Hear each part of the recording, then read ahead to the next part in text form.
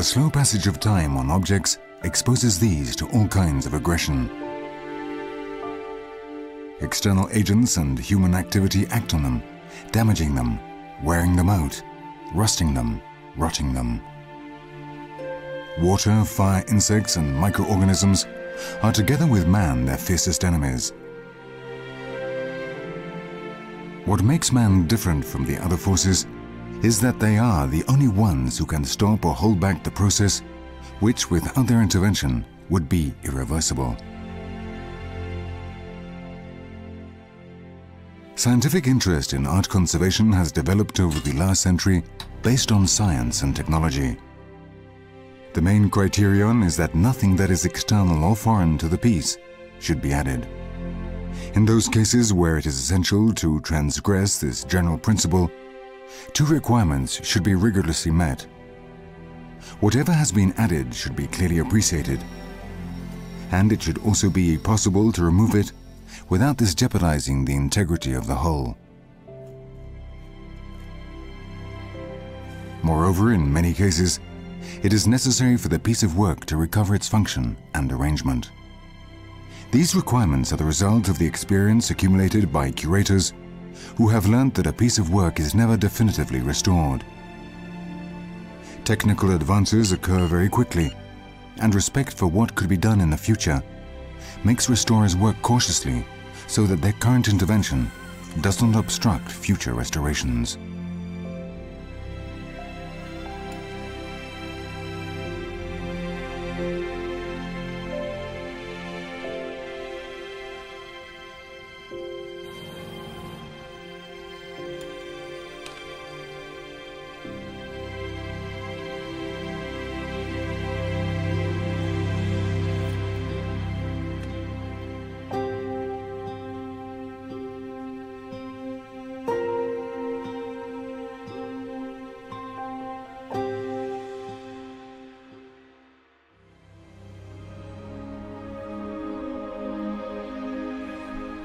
The artworks and objects of cultural interest that fill the display cases of museums only represent a tiny fraction of human production over the years.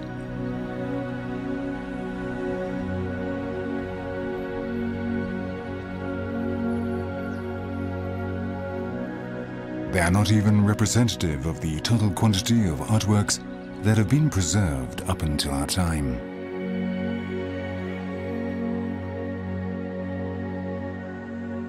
And that's because the majority of the world's artistic heritage is not on display. It is stored in security facilities, treasured for its commercial value, which does not always coincide with its value as an artwork. Safes, reinforced vaults and underground stores, protected against fire, flooding and earthquakes, hide thousands and thousands of pieces that were, at some moment, made for collective use and enjoyment. Thousands of treasures hidden from the light of day, which nonetheless need to be preserved.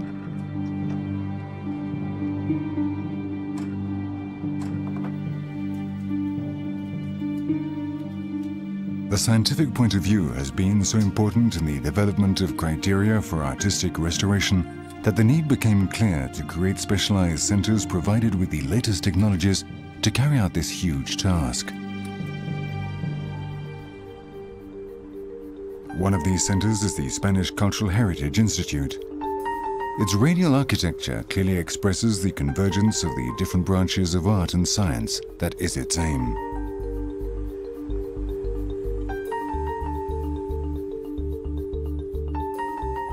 The work carried out here is done based on the exchange of information among the different disciplines, a permanent dialogue between analysts and technicians by which in the end culture and art are strengthened.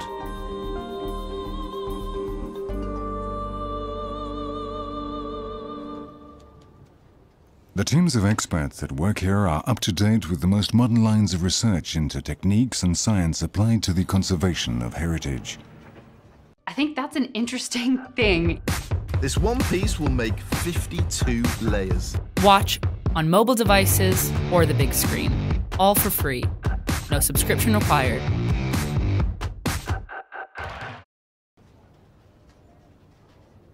In the laboratories, analysis work is done that facilitates the work of curators and restorers at the center. Here, analysis is done on pigments, varnishes, glues, mortars, paper, wood, parchment, inks, metal, and other materials that man has learned to use to express his dreams. The electron microscope, dedicated exclusively to the field of art conservation, is essential for day-to-day work. Diving into the microscopic universe, the specialist curator can find out much of great interest when it comes to undertaking intervention. For example, it is possible to penetrate into the interior of the supports used by artists and to determine their nature with a high degree of accuracy. Using a tiny splinter extracted from the back of a painted board, it is possible to establish the kind of wood that the artist used as a support. The restoration process will proceed according to the outcome of this test.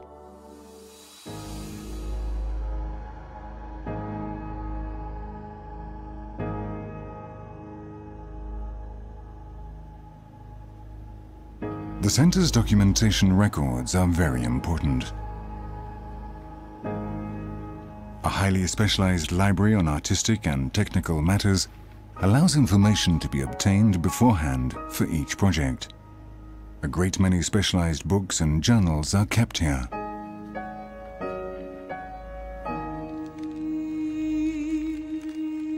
An extensive photographic library includes different archives, holding plates of great interest in terms of artistic heritage since photography began.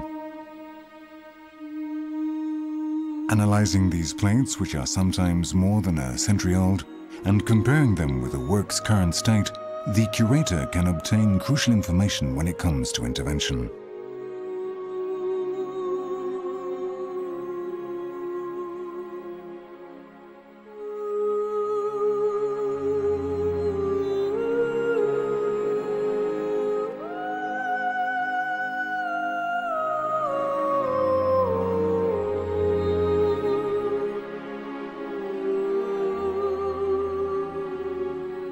Faced with the challenge of deteriorating artworks, the curator can tackle conservation and restoration treatment in different ways.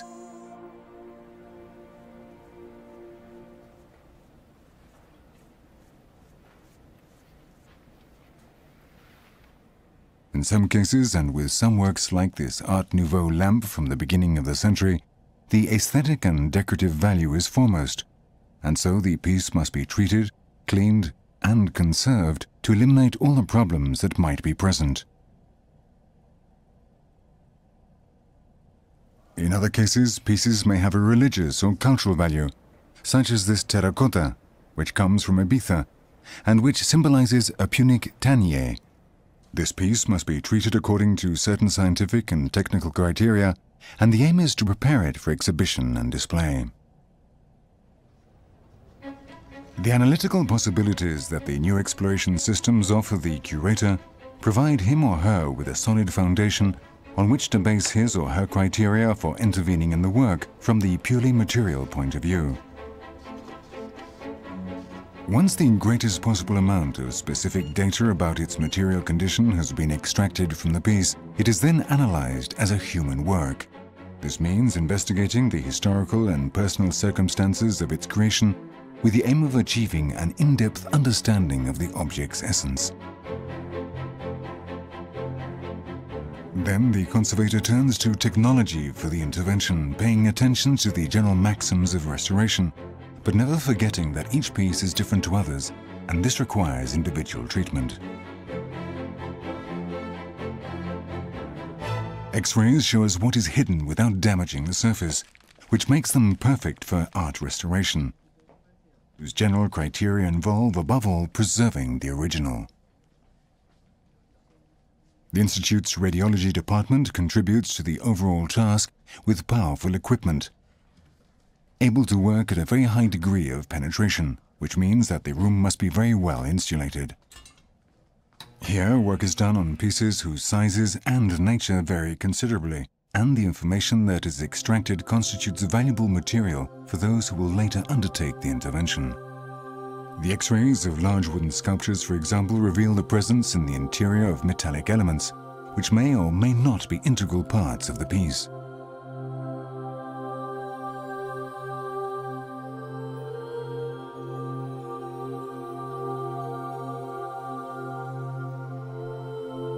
On other occasions, what the X-rays show underneath the visible paint layer are not corrections or changes, but complete works which, due to the extreme poverty of the artists, were reused as supports for new paintings.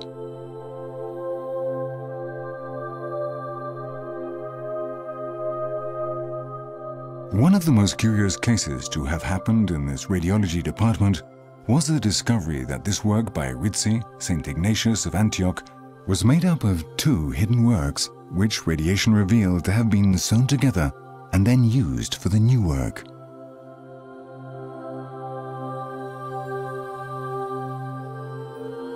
Spectral images that overlap, art that exists and which at the same time does not.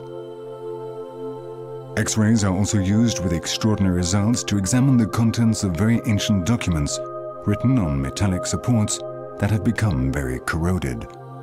This is the case with this bronze plaque, the support for a document that could be essential for further knowledge of the ancient Iberian language. The responsibility of the restorer of this document, with its great informative value, is lessened once the X-ray of the piece has been carried out, even if the later cleaning techniques create confusion or loss of signs in the text. This is nonetheless preserved by the X-ray. Its words will be preserved for history. There is an ever-growing desire to make heritage conservation an obligation to bequeath to posterity those items that history has left to us. That is why the restorer needs to access all kinds of procedures, whether they are mechanical, chemical, or in the case of this piece, steam brushing, or the preparation of poultices or gels able to penetrate the most inaccessible cracks.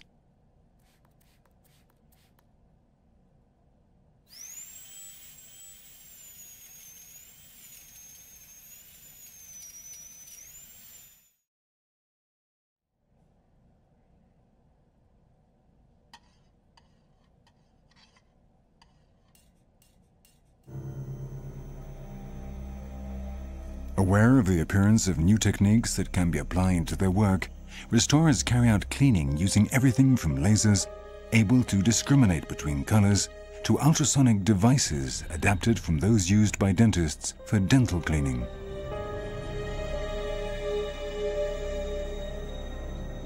The Institute's Documents and Book Service has developed its own system for the cleaning and recovery of very carbonated lead seals, which consists of occasional electrolysis using platinum electrodes and acidulated water, and this is completed with subsequent washing and the application of a synthetic resin to protect the metal surface.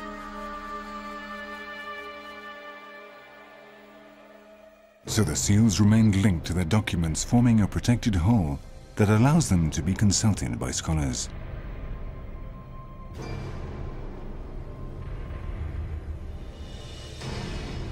This document has been seriously damaged by the chemical substances that make up the inks, which can have very diverse natures. Sometimes their acidic nature can burn the paper, acting as a support. However, there are occasions on which the acidity contributes to preserving the original writing instead of destroying it. This is the case with the information contained on the 17th century labels that appeared on the back of this set of panel paintings by Francisco Zurbarán. Although a large part of the label has been lost, the ink burnt the paper and reached the surface of the wood, and the marks of the writing were imprinted on it. On the side entrance doors of the sacrarium, he painted two angels in life-size, with censers in their hands, and in the corridor leading to the tidy part of the sacrarium, paintings of some clerics of this order can be seen in life-size, which are admirably carried out and very natural-looking, with realistic expressions and excellent chiaroscuro. This is how an 18th century traveler describes these paintings, which made up part of the ensemble in the Casusian monastery of Jerez de la Frontera, until they were taken from where they hung and transferred to the Cádiz Museum. There is a mystery behind these works. They were designed as an ordered set, and nobody took the trouble at the time to write down the arrangement. Now, thanks to the labels that have appeared on their backs, it has finally been possible to determine the arrangement, and they can be correctly displayed. This fulfills another of the maxims of restoration. What has been conceived as a whole should be restored as such. The artistic importance of the Zurbarán ensemble has meant that restoration has been tackled in a particularly detailed and systematic manner. Contemporary critics wholeheartedly agree with the opinion of the traveller, and they consider these works to be highly representative of the artist's expressive mature period. Zurbarán was 40 when he completed them, and was at a crucial point in his career.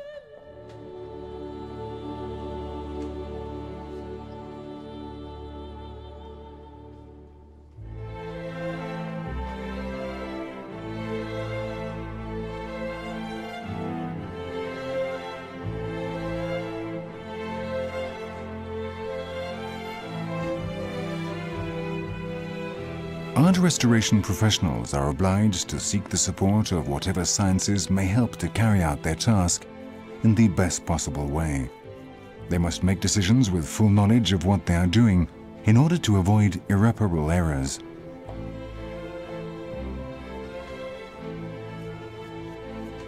This is why they draw up an overall analysis plan whose results will guide intervention.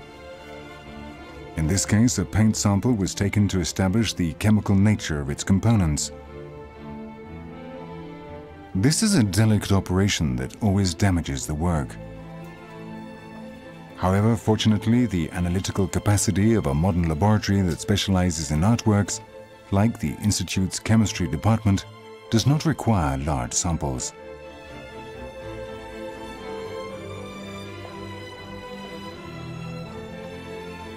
The operations that are carried out with the sample are no less delicate than its extraction. What is sought is to identify the nature of the different strata that make up the paint layer, and so it must be looked at side on. In order to make it possible to handle, the analyst puts it in a block of synthetic resin that will then be reduced to the point where the sample can be accessed.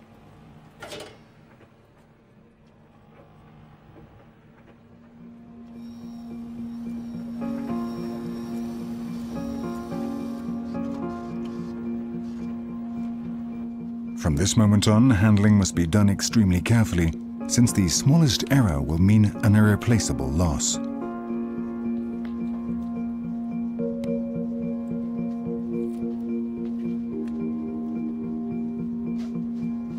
For those who know how to look, the stratigraphic cutting of a layer of paint contains precious information about varnishes, pigments, primers, and preparations.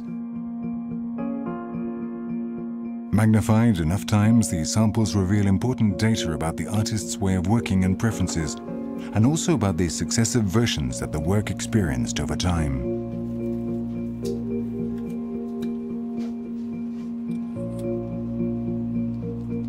In this sample, the existence of a red repainted layer can be seen over the original strata. This is a valuable piece of information that, once known to the curator, helps to make decisions. Finally, a third sample shows evidence of the existence of a thick layer of oxidized varnish that distorts the original coloring of the work. However, what we see under the microscope is not enough when we want to know the chemical nature of the strata that make up the paint layer.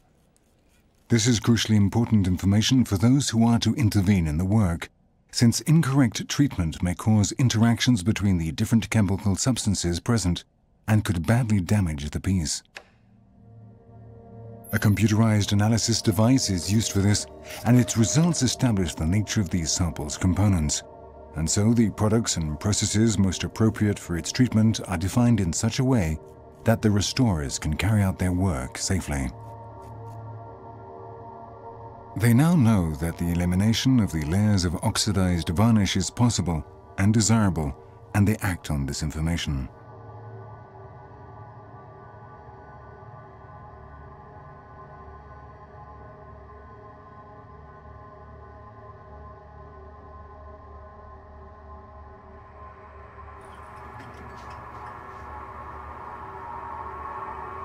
The aid of X-rays is essential for an in-depth analysis of the works. With their help, the Institute's radiology service has fully studied the Zubarans from the Jerez monastery.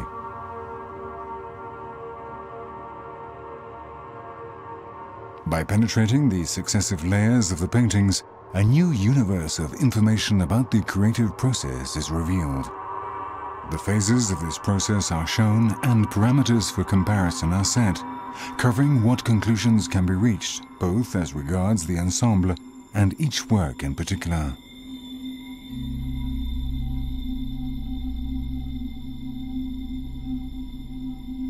It is too often forgotten that the paintings are not always works by a single artist. Many great master painters had workshops of helpers who took responsibility for the most routine and laborious tasks. Later on, the master intervened in order to complete or correct the work. Many of these interventions can be detected today with great accuracy thanks to radiology.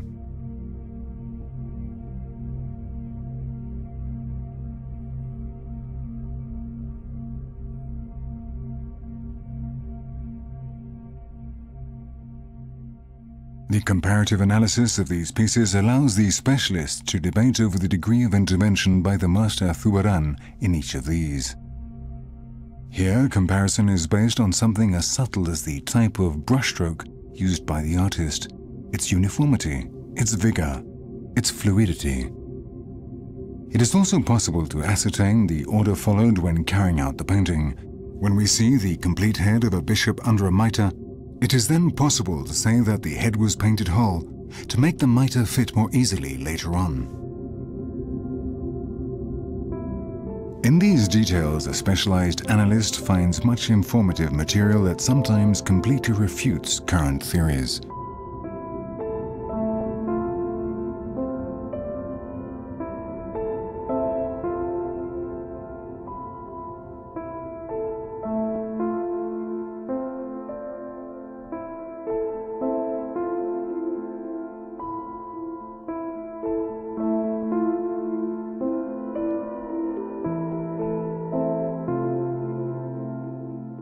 The artistic restorer also has available an exploration procedure that is similar to X-rays, although with the added advantage that safety measures are not needed to use it.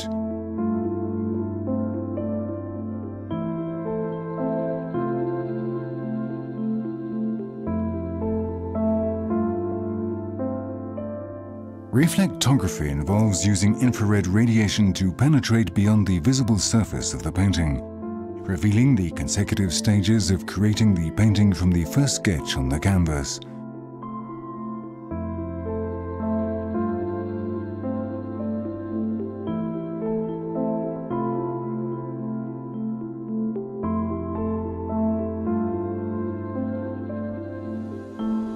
The information taken by curators with these explorations can be crucial for their work.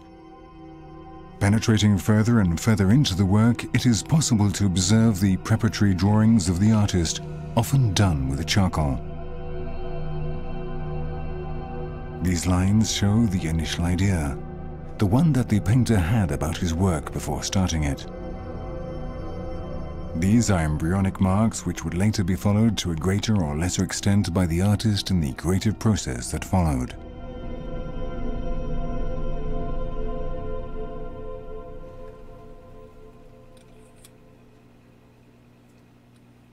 The treatments required by the conservation of contemporary artworks make up a separate chapter in the set of artistic conservation techniques.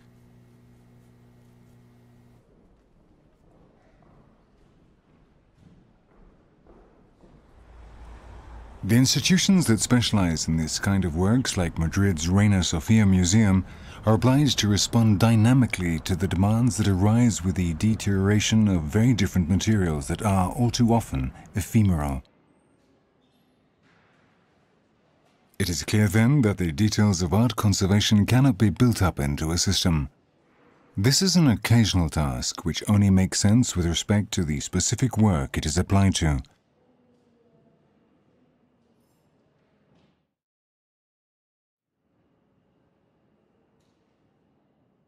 It It is neither a science nor a craft, but the result of a chain of considerations, the first of which is to respect the artistic object as the result of the artist's intention.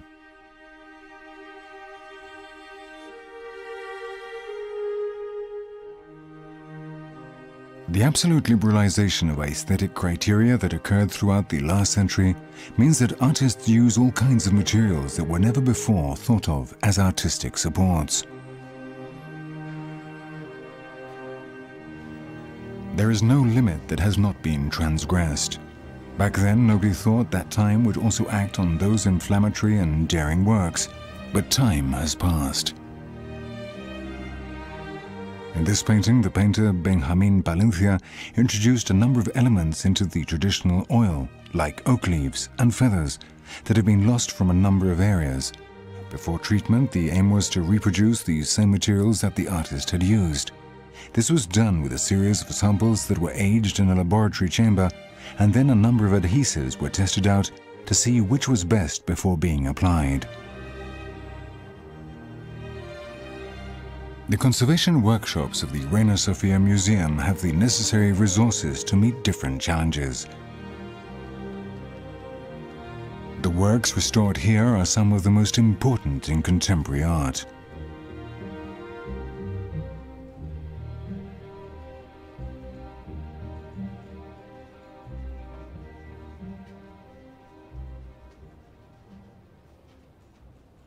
Consequently, its work methods integrate very advanced analytical systems, and any technique that may be adapted to its restoration work, such as the settlement of the paint layer by applying heat using infrared rays.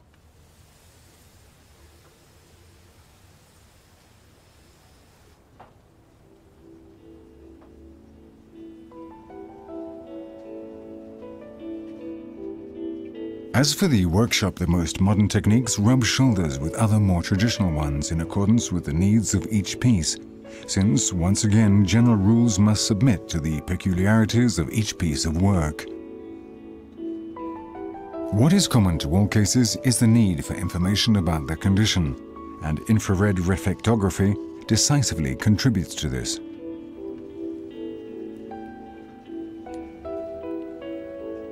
The working methods followed in the study of contemporary art are basically similar to those followed in the study of works from previous periods. However, it is necessary to bear in mind the unique nature of the work that is to be analyzed, and specifically the different materials used.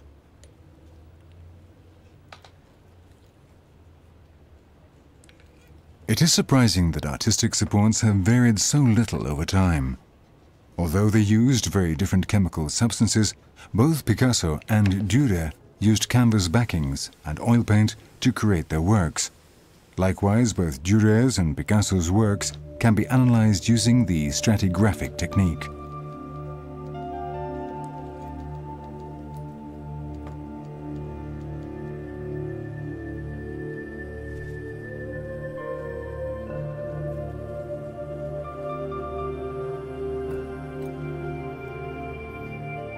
Unlike other centers with more of a hierarchy, the decisions in this department are taken after each of the curators expresses and defends his or her opinion on the matter. These are often decisions on very specific matters. For example, this is the case with this mobile by Ángel Ferrán called Mujer Hacendosa, with the members of the team debating over the suitability of replacing the hemp cord that joins the pieces with another one of similar characteristics, or the alternative of strengthening and consolidating the original cord. The crux of the matter lies in establishing whether the cord as an object forms an essential part of the piece, or whether, on the other hand, it is only a necessary element because of its function, but its nature is irrelevant for the whole work.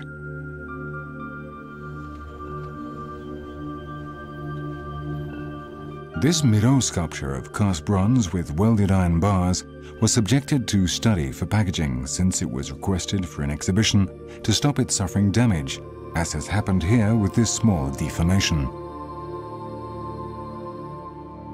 Other times the problems are very similar to those that occur with older works. For example, this polished sculpture by the magnificent sculptor Alberto, we encounter the problem of recovering the original patina, which must have been very similar to the one shown on this other similar sculpture.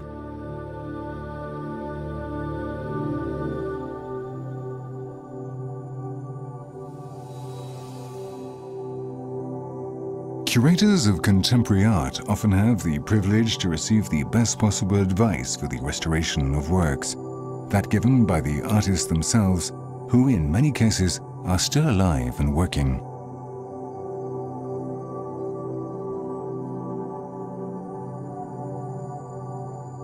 In cases where the painters are no longer alive, the family is requested to provide all the documentation possible, including notes, videos, and photographs about the artist's way of working or the brands of paint used. Information that can be very valuable when it comes to restoration.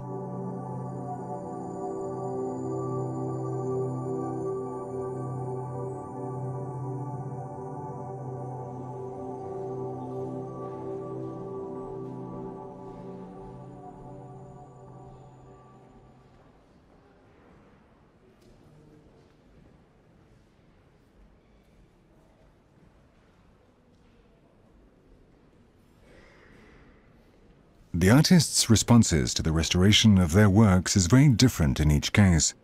There are those who resist the idea of restoration and those who work closely with the curator, providing information about the materials used and the work system. This information is filed, and it will be very useful for future interventions in that artist's works. Many of the works in the Reina Sofia Museum's collection are drawings and paintings on paper.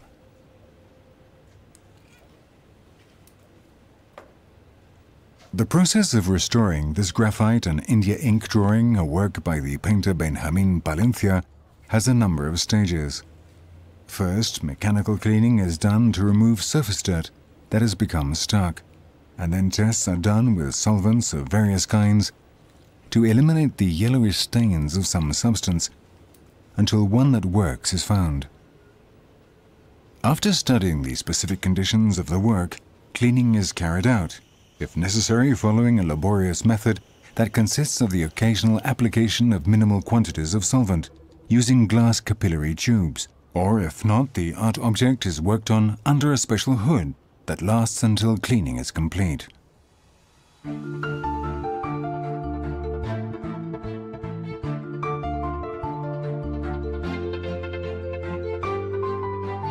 Anthropology is a science whose limits are as vague as people's lives, and anthropological museums are the results of the human urge to collect and analyze the information that humans ourselves produce. Here there are objects that were familiar to our parents, to our grandparents, worn utensils polished by contact with human skin, instruments that let us escape from cold, hunger, loneliness, tools that helped us make life more comfortable, companions on our species' long voyage through time, survivals. Without a rigorous order, an anthropology museum's stores would come to look like a giant auction house because of the great variety of its collections. These museums house objects from material life, together with another series of things that were collected: sound recordings, ethnographic documentation that shows us forms of everyday life, and their development since the arrival of photography.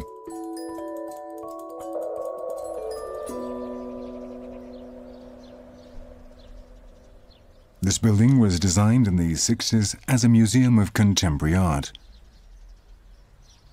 Those were economic boom times for Spain, and the building, which was planned and constructed in those years, was given the best of everything, as the magnitude and the complexity of these technical facilities show.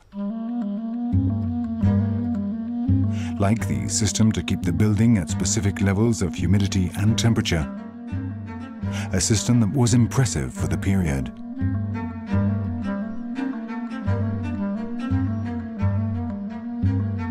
Later, the Anthropology Museum, its basements and stores, filled up with a strange universe, an unusual collection of objects. A kind of huge antique shop with wares chosen at the time by expert eyes and scrupulously conserved since then. These pieces are completely different, able to teach us lessons about the richness of diversity.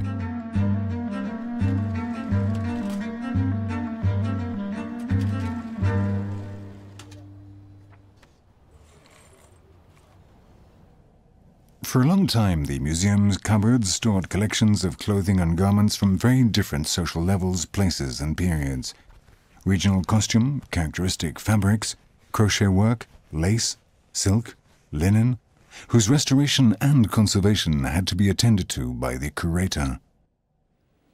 Work with fabrics is always labor-intensive and requires great attention. In the fabric workshops, the curator had to find an answer to all the problems and needs, such as finding the inks that are closest to the color of the works on which intervention is being carried out.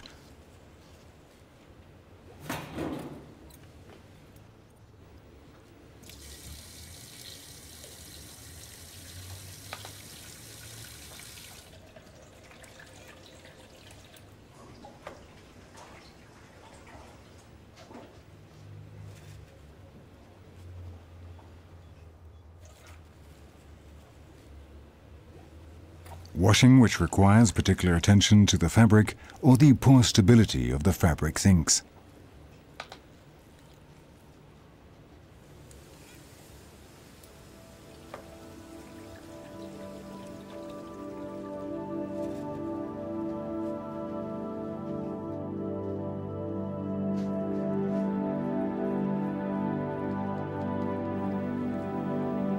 Or to the examination and correction of the damage that affects large fabrics. For this last issue, the curator has a large light table with a grid structure which helps to line up the warp and weft of the material correctly, regardless of what fibers that fabric is made of.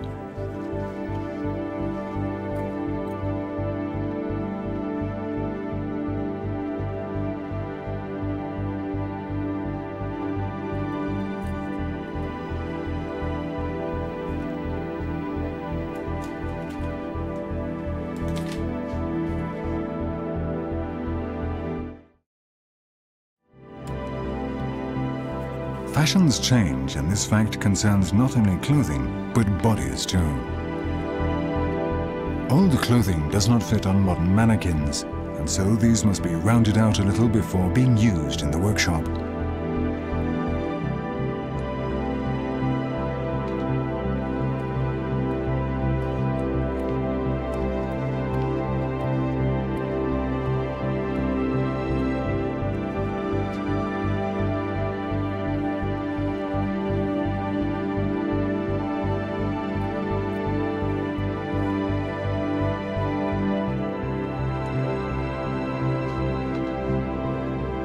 There is also much anthropological heritage made of leather, and this has a very important role in the workshops. Harnesses of different kinds for different purposes, whose careful examination and analysis provides new data about their history. Sometimes this information complements important aspects for anthropological work.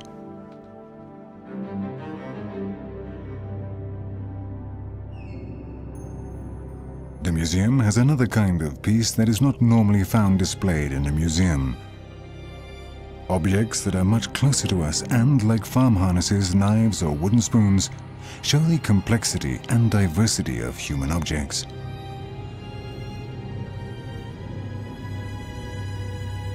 It seems as if time has acted on these objects faster than it should have, or as if it had done so on us.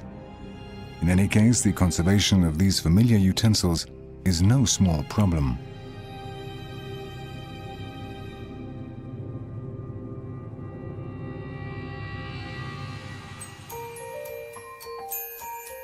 Anthropology museums are good places to remember our childhood, or even better, the childhoods of different generations. A collection of toys able to delight young and old. Toys as innocent as the children who use them. Toys from other times when everything was different, but those in which a new form of entertainment was beginning to be seen. One that was going to change the way of seeing the world.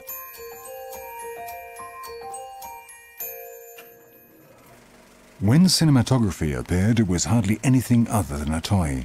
a fairground curiosity.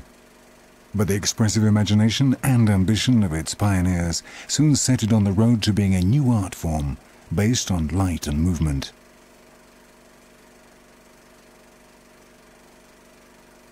When sound was added to those first trembling images, the new form of expression became the most complete one of all.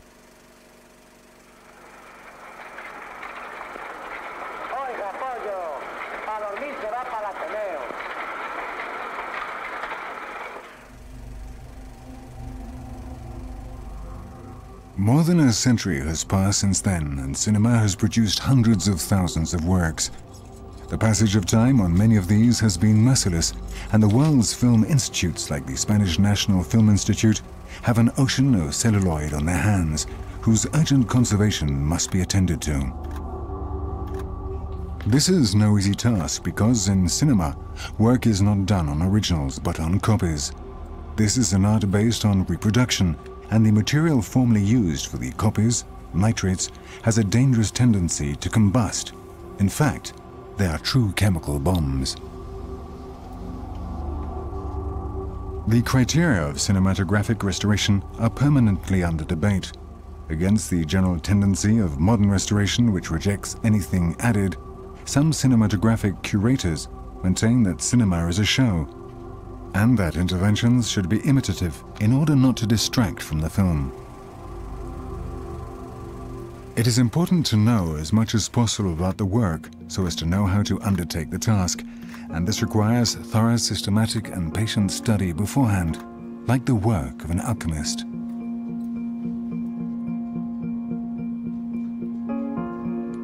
Sometimes an old film can be subject to study for more than 3 years before a single still is taken.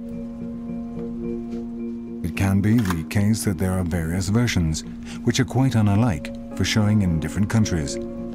It is common for years to pass before all the materials can be brought together, and finally the work of reconstruction from the original negative can get underway. In the sphere of cinematographic restoration, there are few who have contributed as much as Spanish director Juan Mariné. With hundreds of kilometers of recorded film to his name, he has spent many years attempting to perfect and conserve the art of celluloid at the Spanish National Film Institute.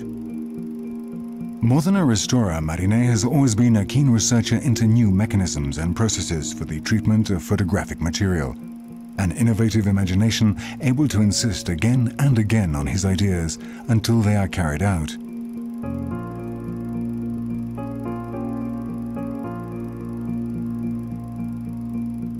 Because when a reproduction of a film is made, it should not be similar to the original, but the same, identical, with no generation loss.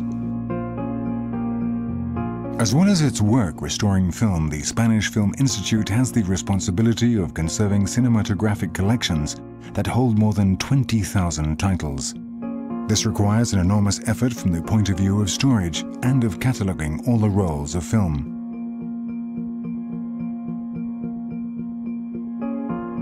In principle, the film's materials have meant the division of the entire collection into 2 main groups. While the modern material acetate does not present any hazards, although it requires specific conditions of environmental stability and chemically neutral packaging, for the old nitrate materials, it has been necessary to create a specially designed stack following strict safety parameters. This special stack has a number of isolated cells, each one with its own automatic alarm systems and a shaft for the removal of gases. The cells are kept at a constant temperature of 6 degrees centigrade and a relative humidity of 50%. Furthermore, the Film Institute is in charge of making copies on acetate of the vast majority of these explosive nitrate materials.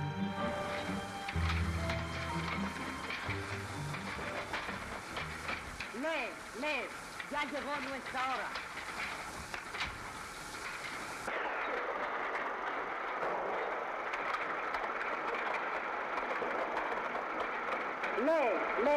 Ya llegó nuestra hora.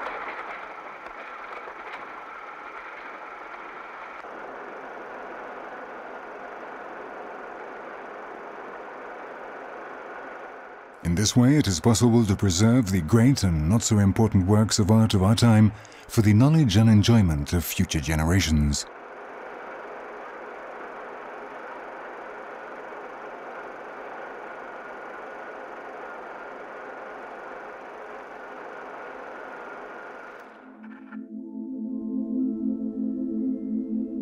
The creation and organization of an important new museum is a unique occasion for a global view of the many things that the art curator must consider.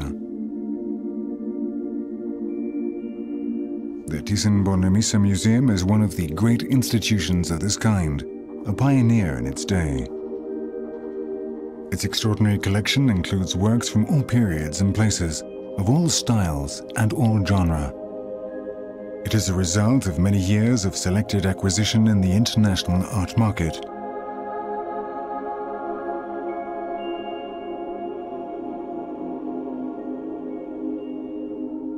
Located on the Paseo del Prado in Madrid, opposite the legendary museum of the same name, it occupies the former Villahermosa Palace, built in the 18th century and modified many times since then.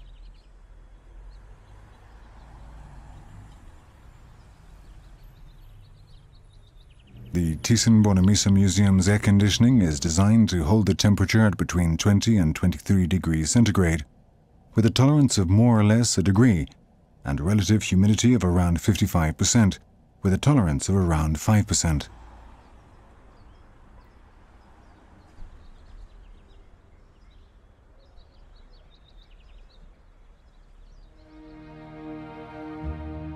To install the Thyssen-Bornemisza collection in the palace, it was necessary to carry out detailed engineering and architectural studies with the aim of providing the old palace with the infrastructure it would need to display and conserve the works with the maximum guarantees of stability. The difference between the concepts of restoration and conservation is made clear here. Restoration is necessary for objects whose material existence is endangered due to the action of external agents over time. Conservation, on the other hand, focuses on achieving the best conditions possible for the artwork in such a way as the passage of time will never endanger the piece's integrity. Restoration means intervention, while conservation can be understood as constant vigilance.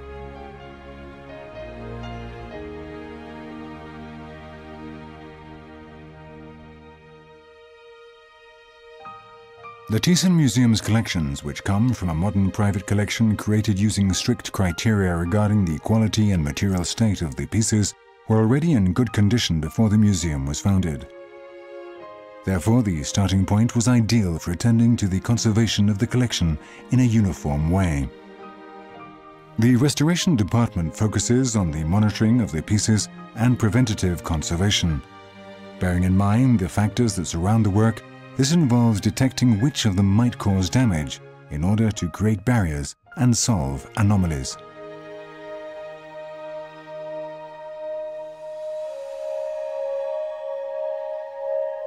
Due to the quality and variety of its collection, the museum receives many requests for displaying some of its pieces at large international exhibitions of the most varied kinds. In these cases, the conditions demanded by the center in terms of the transport and security of its pieces are necessarily very strict. Special reinforced, watertight and fireproof packaging is made for each object, and the atmosphere within it is the same as the one in which the work is normally displayed. This packaging includes a number of sensors that allow the conditions inside to be known at all times, so that a situation endangering the work will be detected as soon as it arises.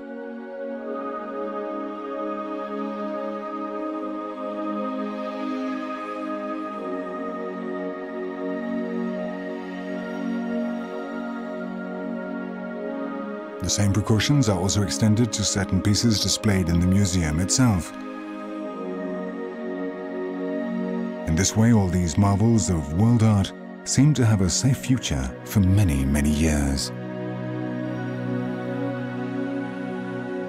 Each piece is a word in the never-ending dictionary of history, and our commitment to these words is found rooted within the human condition. It is not a minor activity. It is the only path that we as a species have been given to fight against the untiring passage of time towards death and forgetfulness. The slow passage of time on objects exposes these to all kinds of aggression. External agents and human activity act on them, damaging them, wearing them out, rusting them, rotting them. Water, fire, insects, and microorganisms are together with man their fiercest enemies. What makes man different from the other forces is that they are the only ones who can stop or hold back the process which, without their intervention, would be irreversible. Scientific interest in art conservation has developed over the last century based on science and technology. The main criterion is that nothing that is external or foreign to the piece should be added. In those cases where it is essential to transgress this general principle, two requirements should be rigorously met. Whatever has been added should be clearly appreciated, and it should also be possible to remove it without this jeopardizing the integrity of the whole. Moreover, in many cases, it is necessary for the piece of work to recover its function and arrangement. These requirements are the result of the experience accumulated by curators who have learnt that a piece of work is never definitively restored. Technical advances occur very quickly, and respect for what could be done in the future makes restorers work cautiously so that their current intervention does not obstruct future restorations.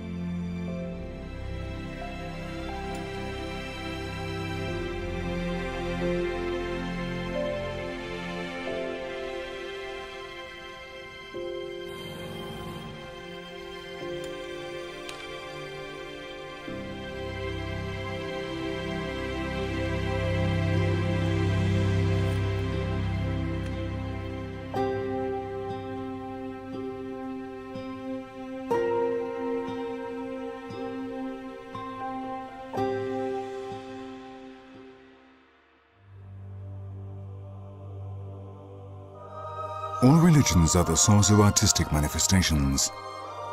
Gods and demons of all classes have arisen and been forgotten over the course of time, and been represented in aspects that are sometimes terrible and sometimes beautiful. In these artistic manifestations, humans have made use of the most varied elements. Symbols that come down through the centuries and which are repeated in places far from each other in time and space. Abstract forms such as this mysterious Polynesian funerary piece whose ultimate meaning is unknown, or this oriental idol that represents the god Atis. The relationship of man with the divine has been the origin of all kinds of objects, structures, arrangements, and monuments. Coincidences that are often surprising take place when cult symbols are compared. The pre-Columbian indigenous Quimbaya, who cast these pieces of gold, put a scepter topped by a spiral in the hand of their great priest. This piece is greatly reminiscent of those carried by those other great priests, the Catholic bishops, completely unknown to the Quimbaya.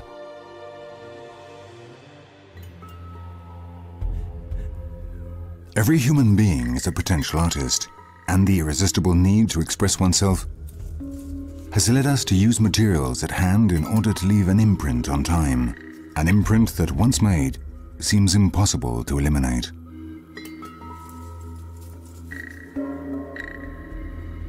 The materials are those provided by nature in every period and place.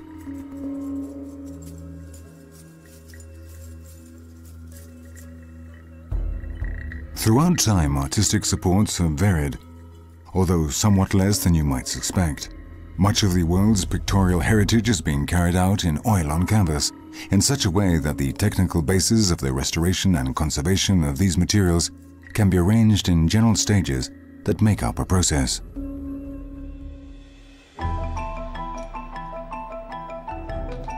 This piece is being worked on at the Spanish Cultural Heritage Institute.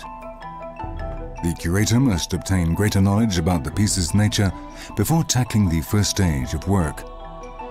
laying down the pictorial surface in those areas where it is at risk of being lost.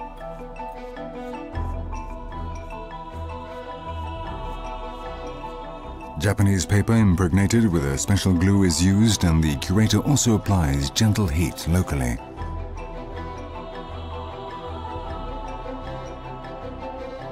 With the pictorial layer laid down, a deep cleaning process is carried out.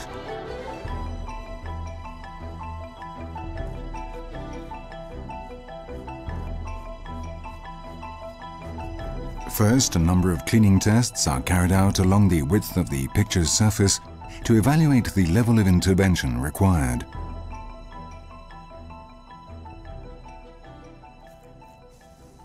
The removal of possible repaints or the loss of pictorial material itself may give rise to a number of lacunas, which the restorer eliminates by means of a careful coating using plaster mixed with glue.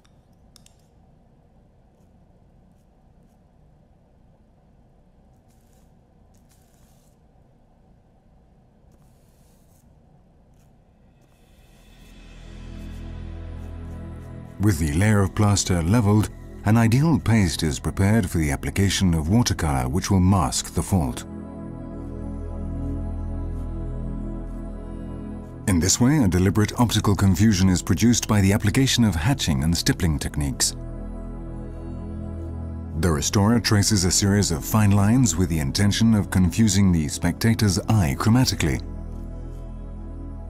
From a distance, intervention will not be perceived, although, like the stippling, it is quite clear when the picture is observed from close up.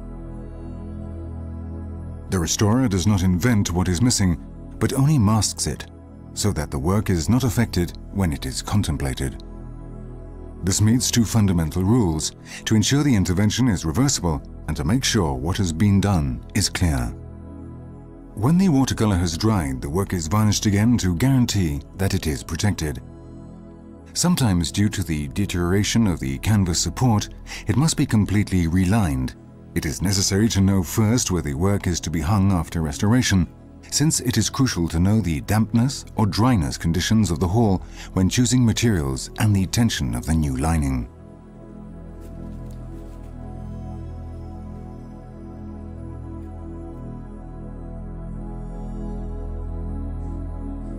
We visit a private restoration workshop, a place where the specialist works with greater freedom, although this is not always the case.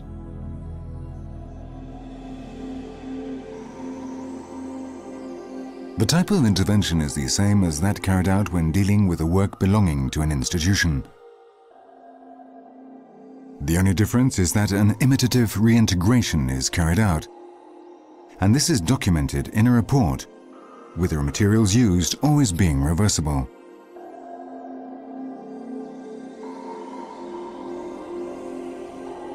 The guarantee that the work meets the general rules of artistic conservation is nothing other than the restorer's professional conscience.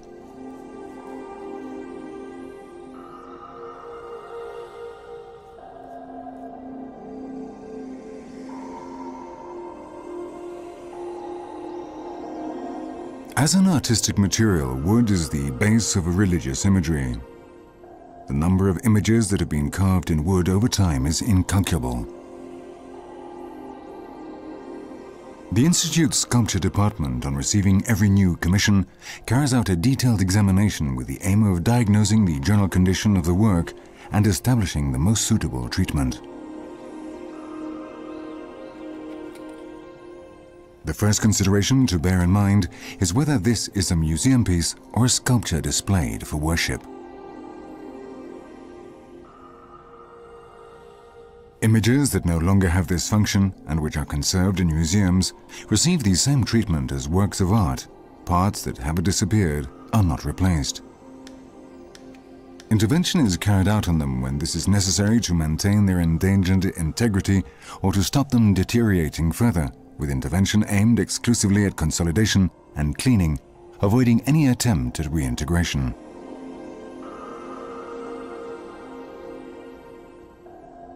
On the other hand, images for worship must be complete, and so the restorer feels free to imitate and to add any missing parts or any which are damaged, with the condition that the interventions are reversible.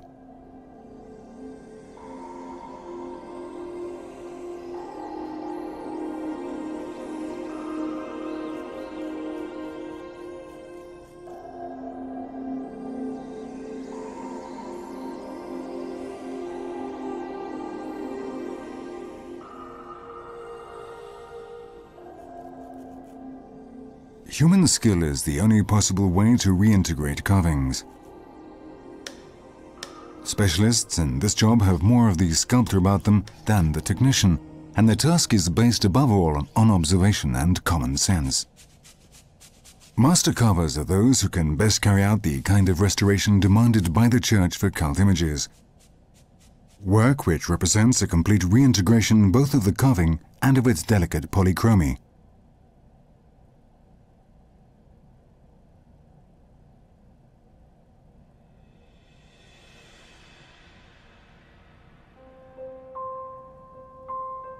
Stone has traditionally been one of the materials most used by man in his struggle against oblivion. From granite to alabaster, from limestone to basalt, sculptors have filled the world with their works. This Renaissance piece, which represents Peter of Castile in prayer, is being restored in the same room of the National Archaeological Museum in Madrid, where it is displayed to the public.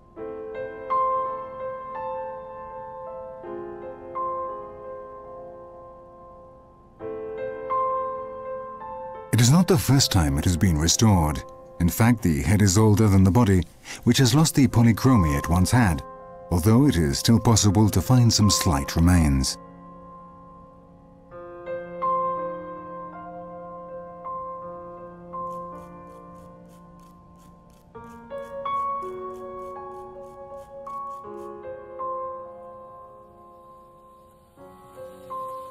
The work is cleaned and a reintegration process is carried out with synthetic resin, this being done in a way that is similar to hatching in pictorial restoration. The reintegration must be visible from close up, but must not be appreciable when the whole is viewed.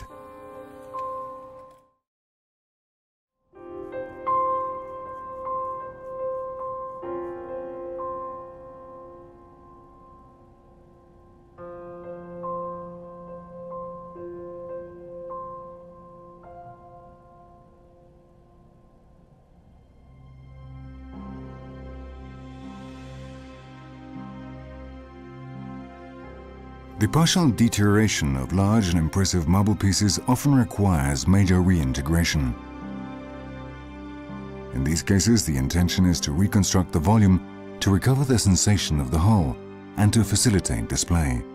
The reintegrated parts are easily detected.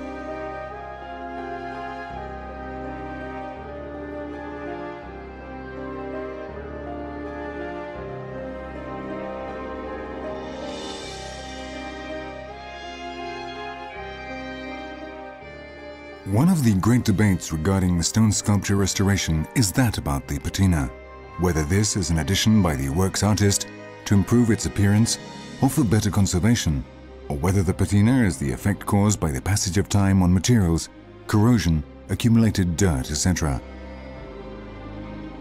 From the point of view of the restoration, normally intervention is done on this patina created by the passage of time. There is no single criterion when deciding how much intervention is to be done.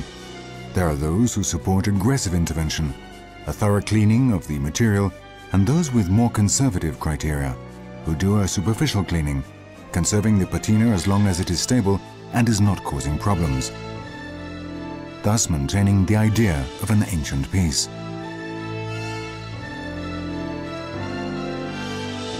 The restorer decides in each case, with the help of advice, on the depth of application of each of the cleaning treatments.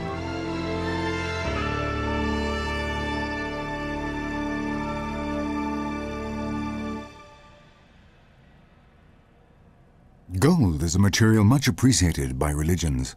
It is a material that the medieval scribes and illuminators used a great deal to ennoble their works.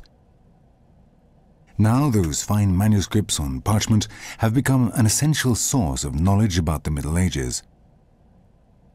Their restoration and conservation is carried out at the Cultural Heritage Institute.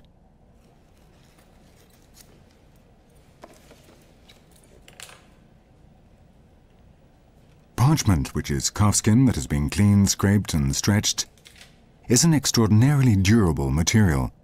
Although it is also very sensitive to variations in humidity, it was used for centuries before paper was manufactured and became popular.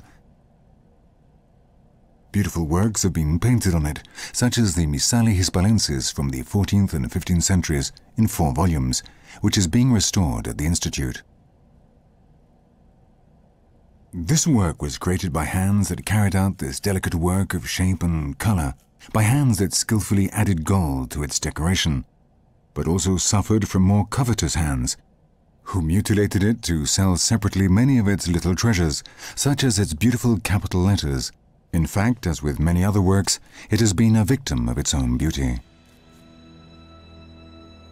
The process of working with this material is quite similar to the restoration of works on paper, but the support is different. Animal skin has very different characteristics to the conglomerate of vegetable fibers that is paper. Therefore, the different stages of restoring parchment demand hard work and manual skill from the specialists.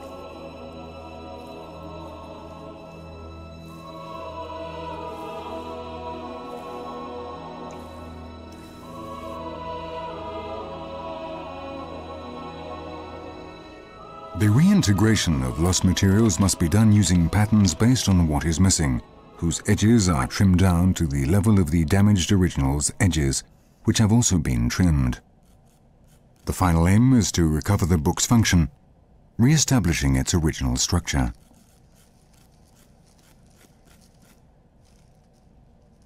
The damage done by the hands of men is no greater than that caused by the elements. Fire has caused havoc with this wonderful miniature leaf with scenes of the Passion that is part of a 16th century choir book.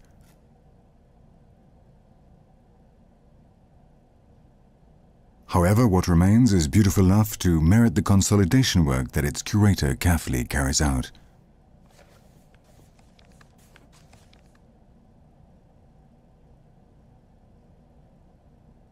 Institutional documents from other centuries were attached to seals made from different materials: gold, silver, lead. These seals now have great historical value and are subject to restoration work.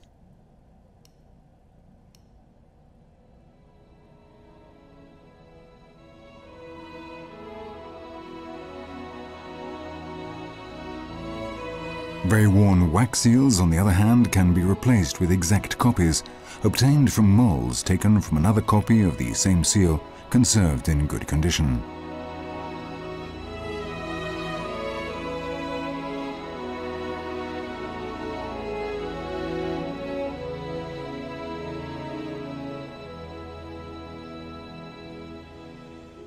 This shapeless and almost unidentifiable mass is a valuable manuscript that was rescued from a barricade during the Spanish Civil War, after having suffered all kinds of brutal attacks. Even though it seemed an impossible task, the Institute's Books and Manuscripts Service set about recovering it. Of course, there was no way of replacing the lost parts, but at least the piece can be given back its good condition, and the conserved parts can be stabilized. Books and manuscripts hold an important part of our collective memory. From the material point of view, a book is nothing other than a folded surface. It is necessary to bear this in mind to understand the magnitude of the task that faces the restorer. The pieces that reach the department have been victims of very different misfortunes. Perhaps recovered from fires or floods, devoured by insects, colonized by fungi, or attacked by microbes. Without the detailed and patient work of this team, it would be necessary to give them up as irrecoverable.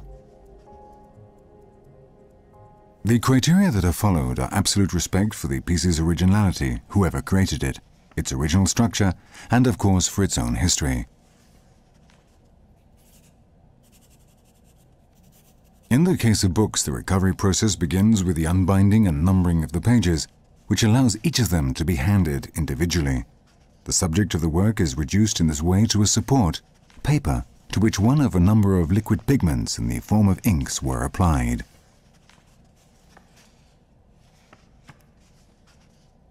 The restorer's first consideration, then, is the conservation level of each of these two components and the interaction that the passage of time has produced between them. The stability of the inks determines whether the documents can be washed or whether dry treatment is necessary. In the first case, they are washed and dried before the second stage of the process occurs, the mechanical reintegration of the paper when it has suffered losses due to the action of external agents. It is necessary firstly to determine the characteristics of the paper to be used to fill in the losses in the original. Faithful to the criterion of making the restoration evident, the idea is to replace them with a material that is not identical, but nonetheless similar. First, a paste of paper pulp with similar characteristics to the original is made, and then mixed in the right proportion with already pigmented papers until the exact tone is achieved.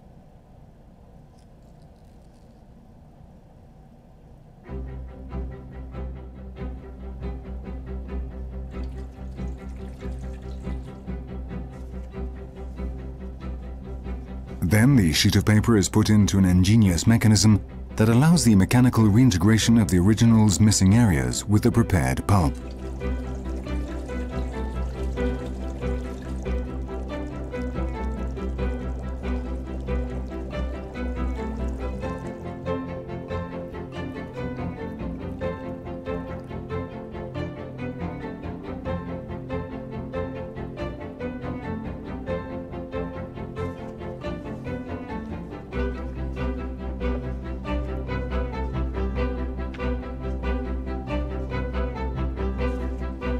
When each and every one of the pages that make up the book have been treated in this way, sometimes a special laminate is added to increase the strength of the ensemble, and the leaves are put together and rebound, giving the book back its functional nature.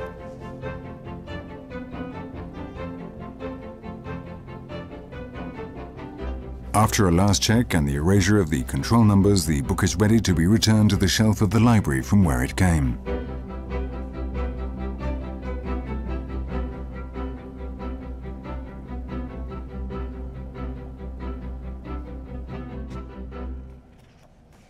The Institute sometimes receives unusual materials, such as this anatomy textbook drawn by the Nobel laureate in medicine, Santiago Ramón y Cajal, for the classes that he gave at Zaragoza University.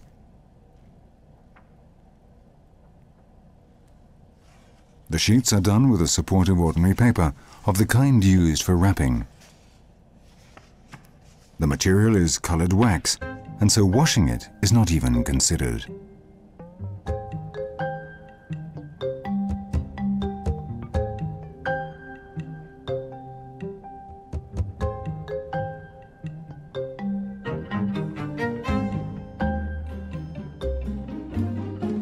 Coincidence allows us to observe an unusual image. Using a tool with a surgical appearance, the curator carries out something similar to the surgeon's work.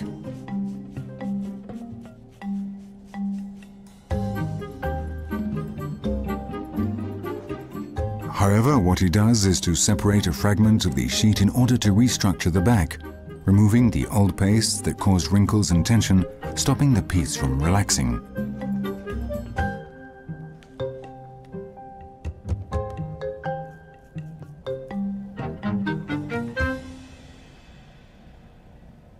Every book is a different world. This restorer is working on a manuscript from 1389. The reintegration of this book could be done mechanically, but because of its texture and unique nature, it is done manually. In the case of an attack from book-eating creatures, a pulp is prepared with paper and cellulose glue that is put into the holes, and then dried with the spatula.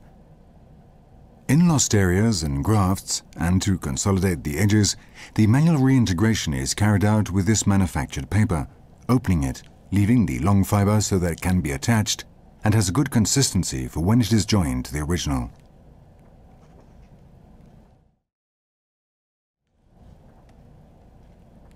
However, the greatest peculiarity about this book is its content. This is a non-holograph manuscript of the Book of Good Love, written by Juan Ruiz, Archpriest of Ita. The restorer holds one of the greatest monuments of Spanish medieval literature.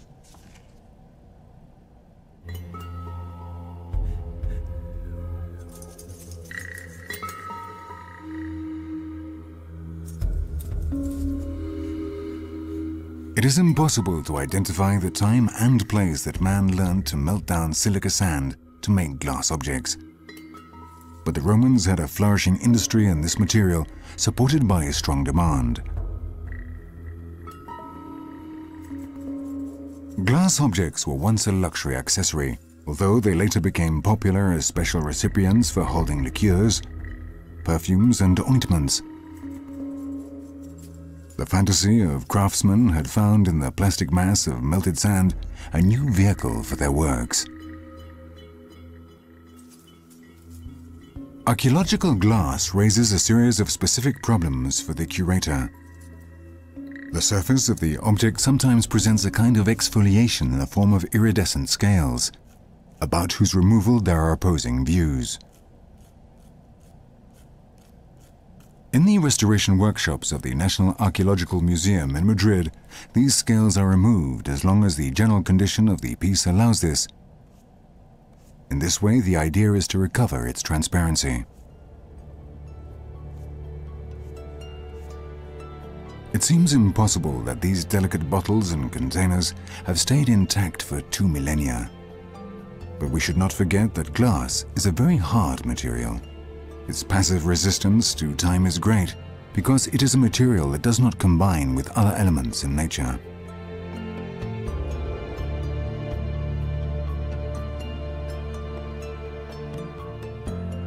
However, it is also a fragile material. When pieces appear with cracks that are not too large, the manual reintegration of the faults is carried out with synthetic resins that have been previously pigmented to give them the same color as the piece if necessary.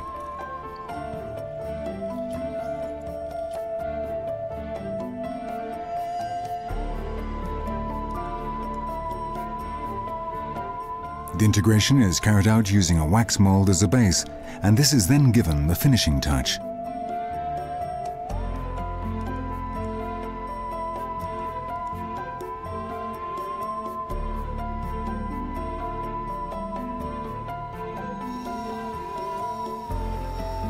Once more, the restorer has met the maxim that everything added to the original should be clearly appreciated as an addition.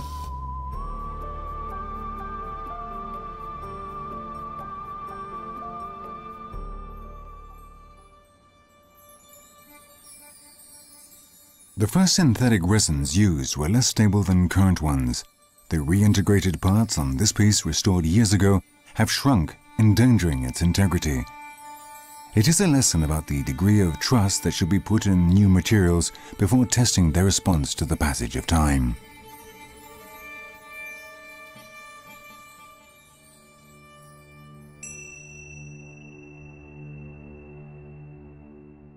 The curators of the American Museum in Madrid face the difficulty of attending to very different pieces, complementary in some ways to those on display at the National Archaeological Museum, which are no less heterogeneous.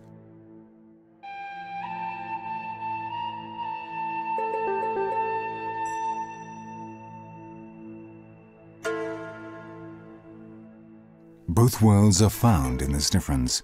Both used clay to make different volumes, often guided by the same needs of usefulness and beauty.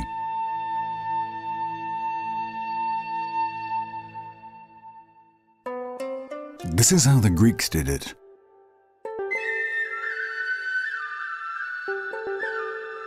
And the indigenous Peruvians from the Moche culture.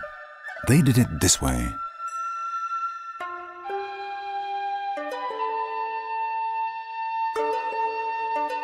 Among the Moche of Peru, the potters were always women. They only had the sacred task of modeling these funerary containers that had been found in graves, or huacas.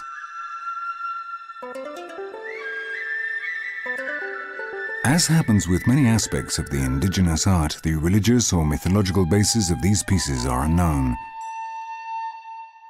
It is not clear even whether those representing human heads are reliable portraits of the deceased. There are reasons to think the opposite if we bear in mind that some of them are identical.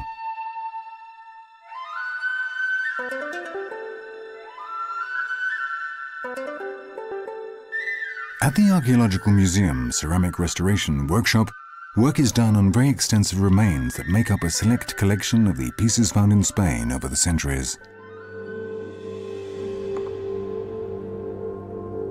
Some of them are found in such a fragmented state that it is necessary to first carry out delicate reconstruction work that is a lot like a puzzle.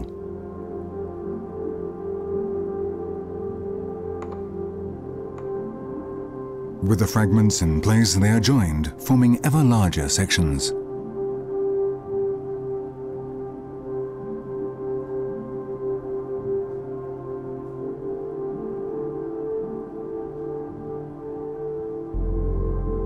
When all of them are together, it is clear what parts have been lost, and these missing areas can be reintegrated.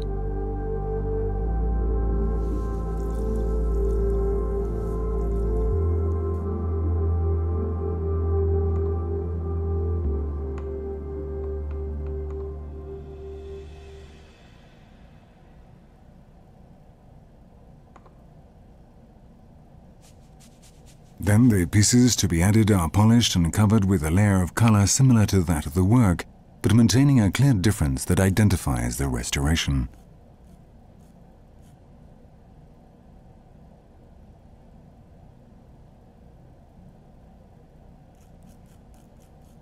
Ceramics in very different states reach the museum. There is ceramic that arrives fresh from the archaeological site, in which case the problems are the removal of earth and salt stuck to the piece, or its fragmentation.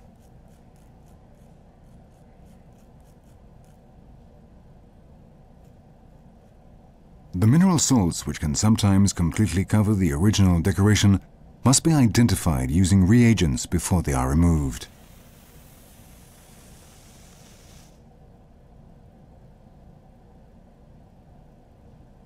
The other kind of ceramic that arrives already has restoration from different periods, made using different criteria.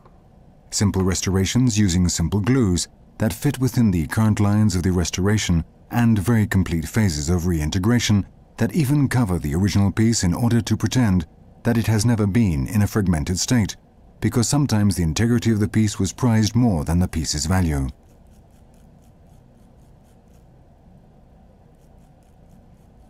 This is the case with this Greek vessel painted by a great Athenian artist, totally covered with a black paste to hide the fragmentation and theoretically increase its market value at the end of the 19th century or the beginning of the 20th century.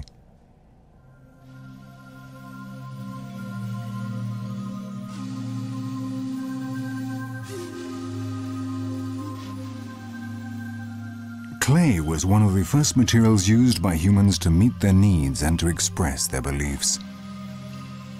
This piece, unique in its genre, is a Celto-Iberian necklace made of ceramic, to which its discoverer wanted to associate profound cosmological content.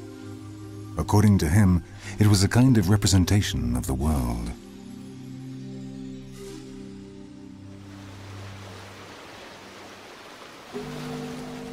The scientific expeditions of the 18th century went to the most remote countries in search of information and returned to Europe with their stores full of strange objects that they would later catalogue and study.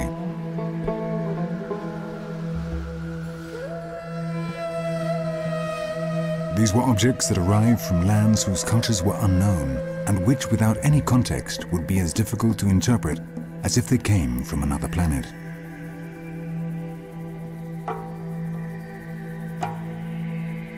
The only thing known about this curious piece is that it probably came from one of the voyages of exploration to the islands of Oceania.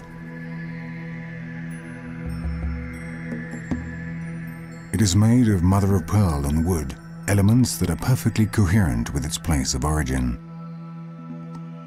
Fortunately, old prints still survive from which it is possible to know something more. This illustration from the voyages of Captain Cook shows a scene of the funerary rites of the Pacific Islands. The body appears on a platform, Tupapu, and in front of it there is a person with a similar piece.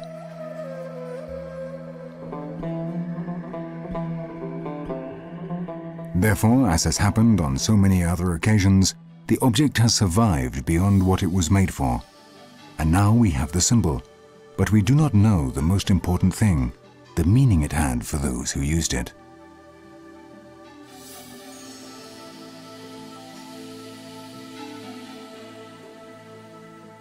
An example of restoration of a whole is that of this unusual votive or ritual piece found in Piquillazca, 20 kilometers from Cuzco in Peru. We know nothing about the ultimate meaning of this curious structure. Each of its 40 figures is different from the others, but it also has elements of the others. They are carved in turquoise, and some have seen in it the representation of a founding rite, where the different powers of a mysterious pre-Inca society are shown. In this world, everything is restored. Even the world is restored.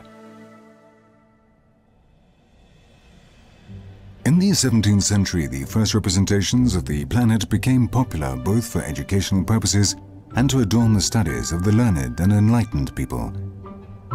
These 17th century globes are being restored at the National Archaeological Museum, although they were restored more than 100 years ago. This Earth pairs up with another showing a map of the heavens, with the main zodiacal and circumpolar constellations being very easy to recognize. The spheres are made of wood or card, with a representation of the world painted or printed on paper attached. The pieces are mounted on a support and supported by a horizontal band showing the degrees of longitude. The use of these objects has contributed more to damaging them than any other factor. The uncountable times that a hand has rested on them to turn them has dirtied them profoundly and put them off their axis. The intervention has been limited to a surface cleaning, the removal of repaint, and then the application of a protective layer.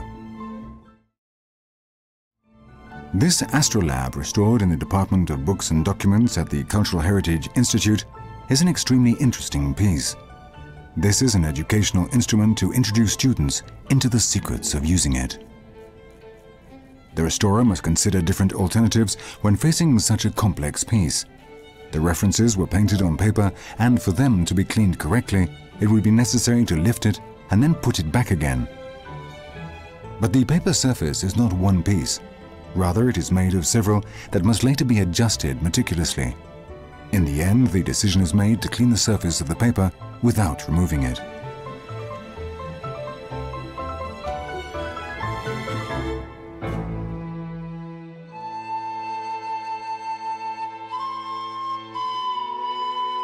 The metallurgical techniques of the New World have surprising aspects, as shown by the collection of gold figures from the Quimbaya culture at the America Museum, which have revealed some of these aspects.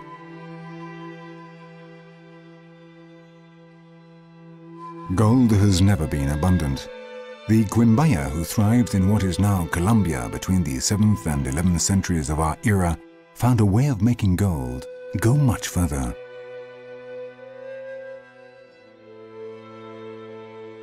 Their funerary figures seem to have been recently removed from a metal polisher.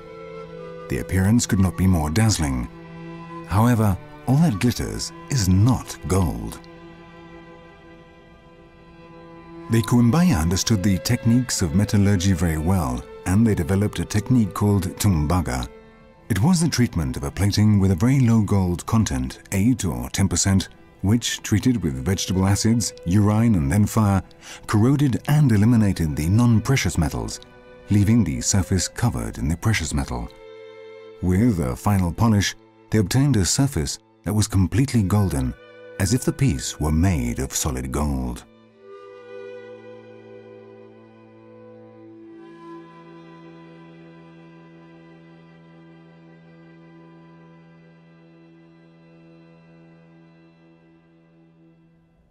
In old Europe, the treatment of metals goes back much further.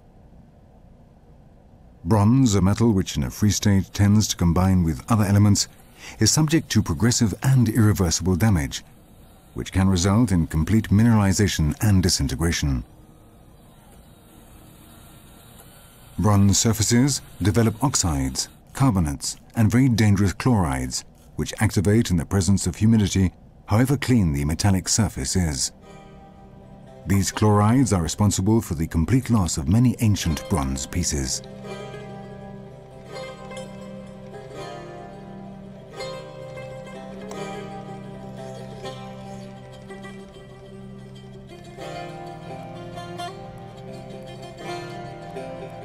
Often, the statues require major intervention to show the fragments remaining from the whole in a coherent way. It is necessary to reconstitute large areas that have disappeared to hold the original remains. In these cases, the reintegrated parts should be particularly clear, and they must fulfill the function of being mere structural supports.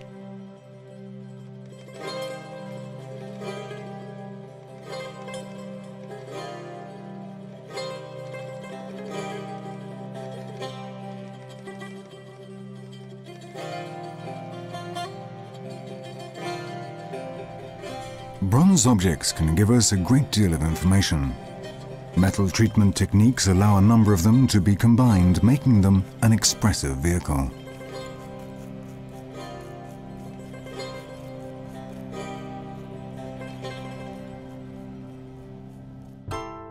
This sculpture represents the Oriental god Atis, and it was perhaps brought to Spain by Roman legionaries.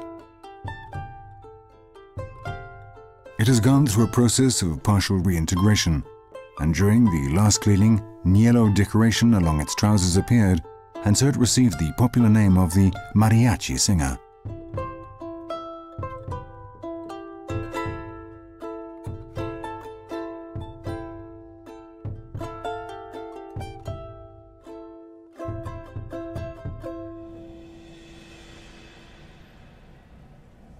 In terms of iron, a raw material for tools and especially weapons, its main enemy is rust, which triggers the same process in iron as chlorine does in bronze. Unfortunately, the processes by which iron mineralizes are much more active, and so the archaeological discovery of iron usually supplies little information.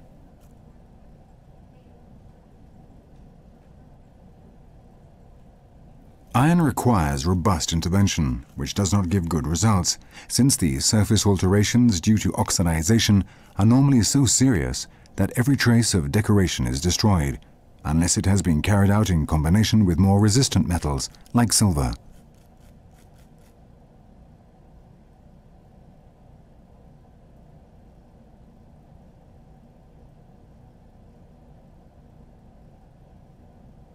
Regarding archaeological iron objects, we should learn to be content to have an approximate idea of its exterior shape.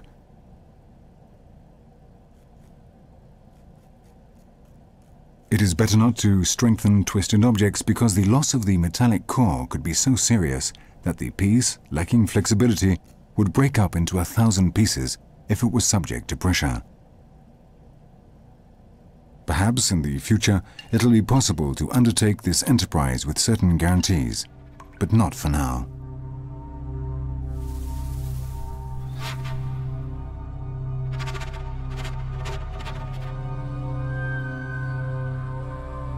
Compared with the treatment of metals, the conservation of especially delicate materials such as feathers demands very different criteria.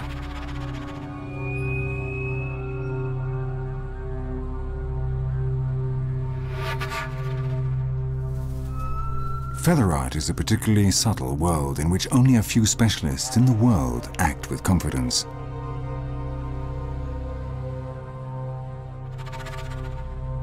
Were those merely whims, those combinations of color and shape that make up these headdresses, those sometimes beautiful and sometimes disconcerting adornments?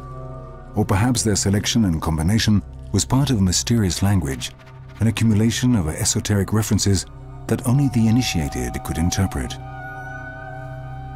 In any case, the feather art curator's task demands the same respect for the original piece as any other.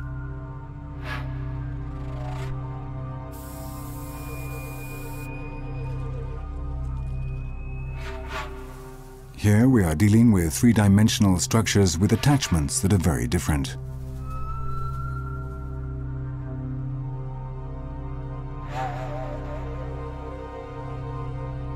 Joined together with frames, tar or vegetable fibers, most of these pieces are very old. Some have been discarded in drawers in studies and storerooms for centuries. Their current state shows that behind an apparent fragility, they hide an impressive power to survive.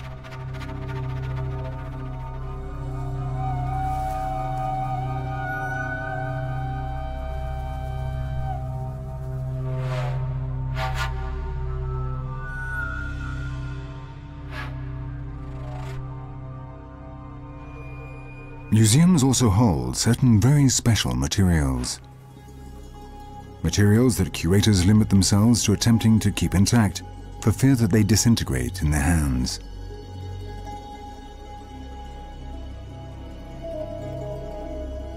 This Peruvian mummy comes from Paracas in the central Andes, and it is probably more than 2,000 years old, corresponding to the early intermediate period. Its magnificent state of conservation is surprising, as is that of the decorations it was buried with.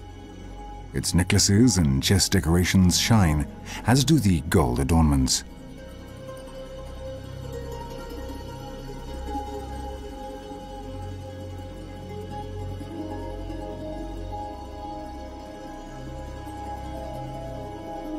The mantle is very rich, and it is adorned with symbolic and geometric motifs whose meaning has been lost to us.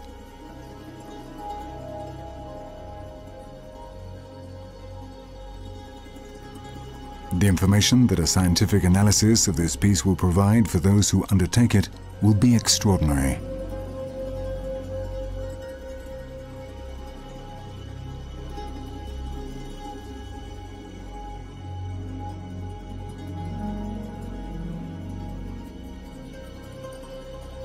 Together with the mummy, a bag with an interesting trousseau appeared, and so it is suspected that this was a person with a connection to the work of spinning and fabrics. Perhaps it was she herself who created the rich vestments that are on display at the American Museum.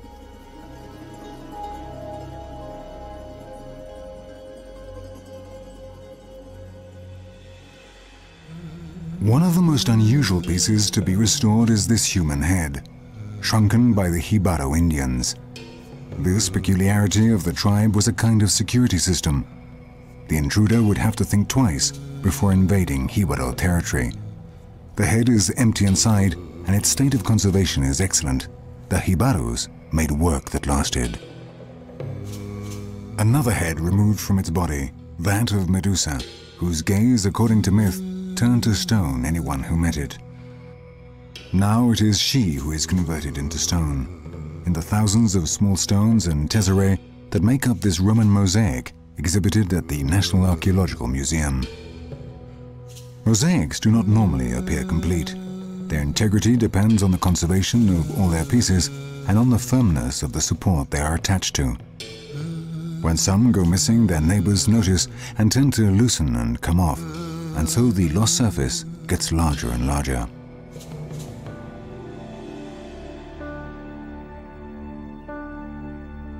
Reintegration is possible if the lacunas are not excessive or do not affect large areas of the mosaic.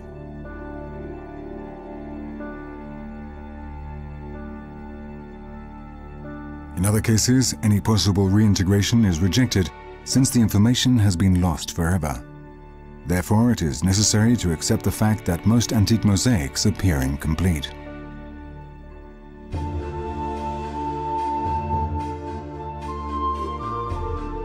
In the Americas, the mosaics were made of feathers. The Christianized indigenous inhabitants learned to use this feather art, using this delicate labor to represent religious iconography.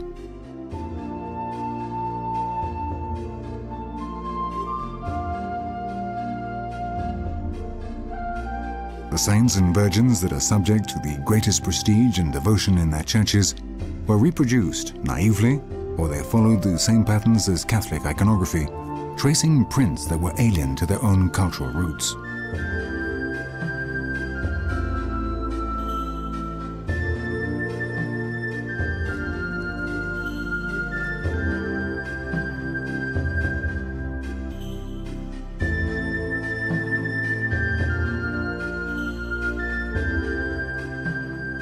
Work was also done in the Americas on mother-of-pearl mosaics, in which the inlay of this material was alternated with paint.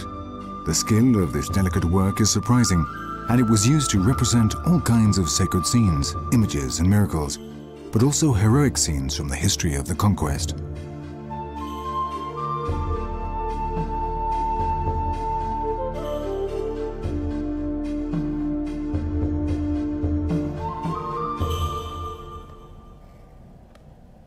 This technique flourished in Mexico at the end of the 17th century and never became a popular art, but was very localized. The best collection is conserved in the stores of Madrid's America Museum.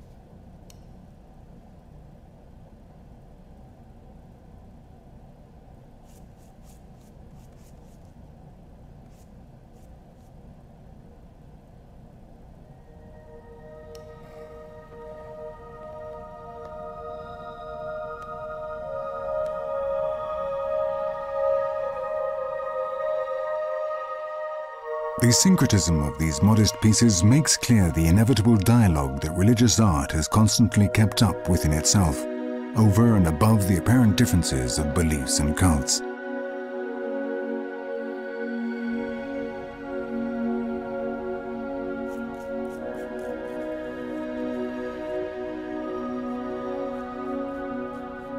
The love of art drives us to conservation.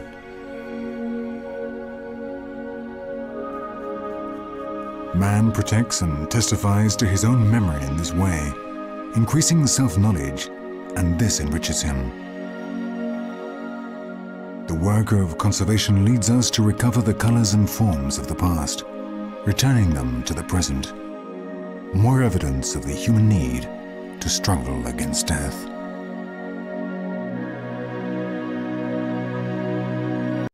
The slow passage of time on objects exposes these to all kinds of aggression.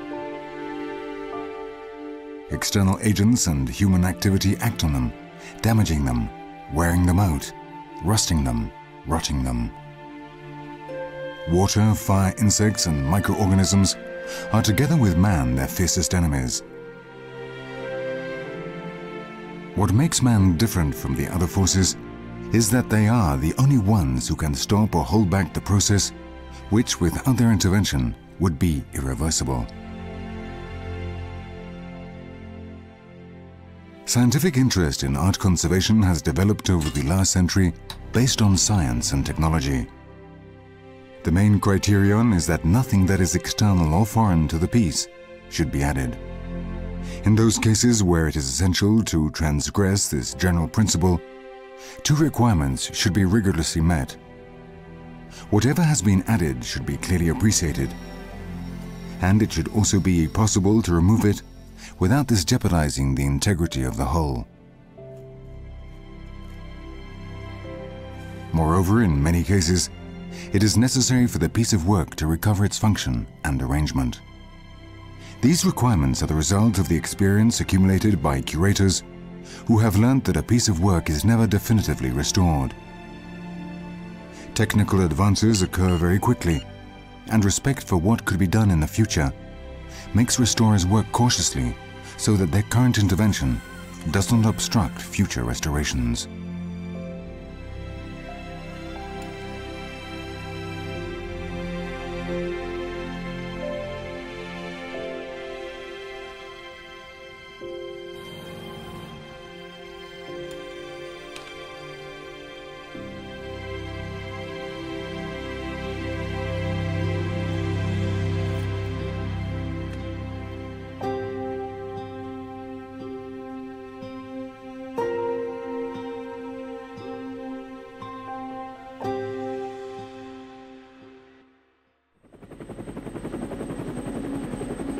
Grand official buildings are historical scenarios and are both the symbols and the showcases of nations. Было бы непростительно упустить его. We must fix our vision on what real peace would bring.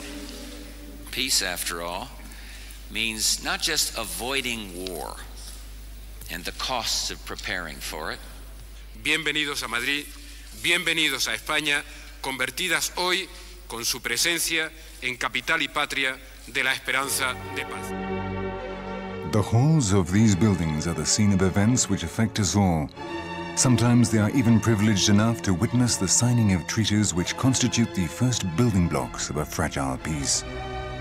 The area where the Royal Palace in Madrid now stands has been a center of power since the earliest times, but the first stone for the building which stands here today was laid only 2.5 centuries ago, and this palace replaced an older one built by the Austrian dynasty, which fell victim to fire. This enormous building and everything which it contains is a very important part of the Spanish National Trust. The Spanish National Trust deals with the state heritage, which is at the disposal of the Crown. This great group of palaces and monasteries also contains some splendid and valuable collections of artworks.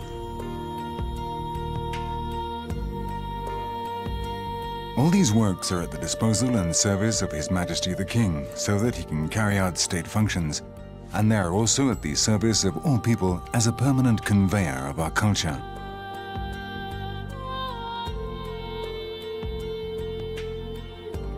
All these riches and this heritage from our history demand constant care, protection and restoration so that they remain in perfect condition.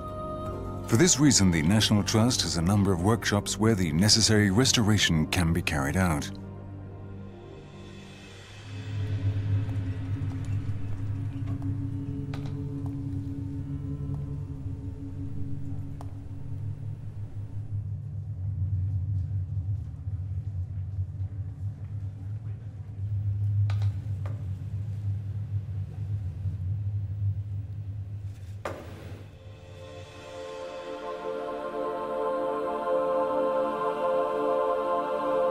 Here we are entering the very heart of the palace, the throne room. The throne room is spacious, but it is neither arrogant nor imposing in its dimensions, and was designed by the educated and prudent monarch Charles III. The symbols with which it is decorated reflect more than anything else the character of the monarch who occupied the throne at the time. Around the throne itself, the four theological virtues are represented: prudence, justice, strength, and moderation, fit companions for one who wielded absolute power.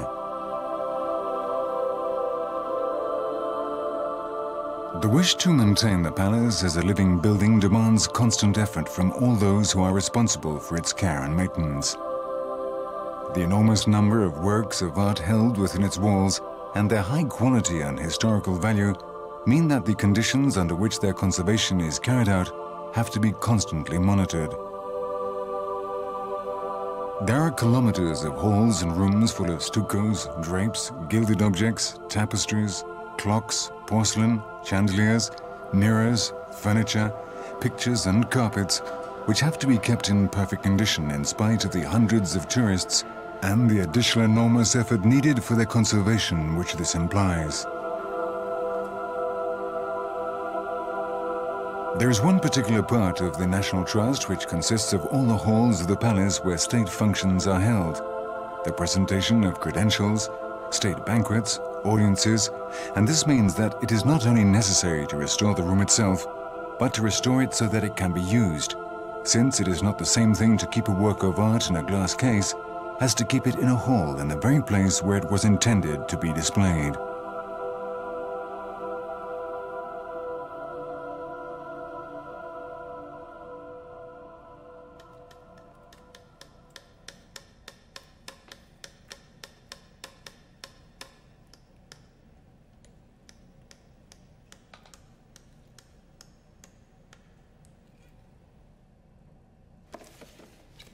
The vast range of different materials and objects with which the restoration studios of the palace faced requires a small army of specialists who are fully acquainted with the technical details and production processes long forgotten or abandoned over the years.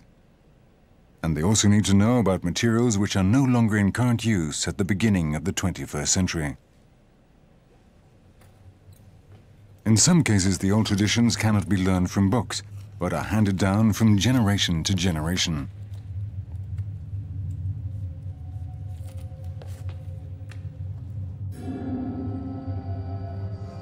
This is the case with the Toboso family, who have worked in the palace for generations.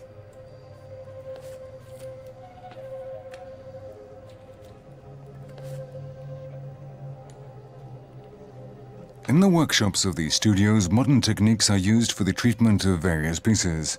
Ultrasonic techniques, for example, are used for the cleaning of delicate surfaces.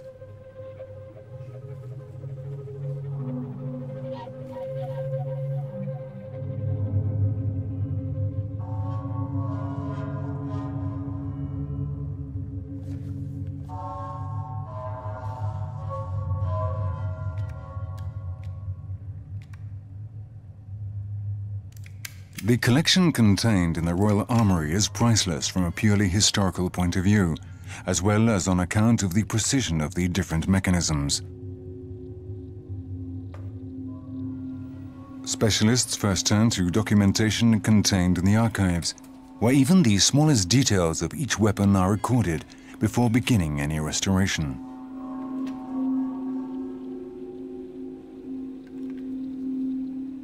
A vast range of restoration techniques are employed since many different objects from different places have been collected over the years.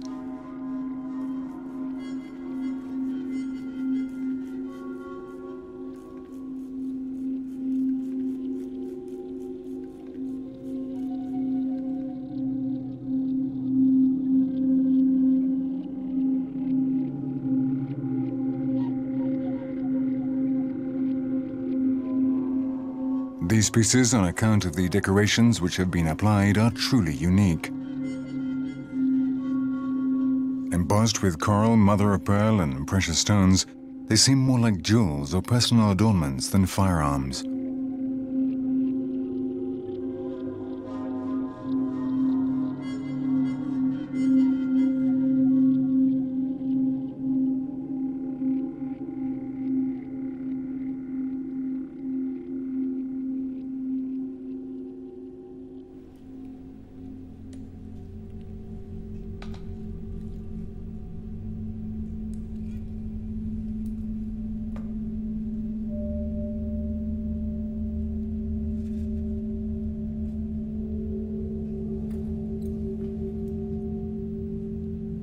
The furniture in the palace, which encompasses several different eras and styles, is the responsibility of the joinery and upholstery department, and it is here that the necessary adjustments and repairs are carried out to keep the furniture in good condition.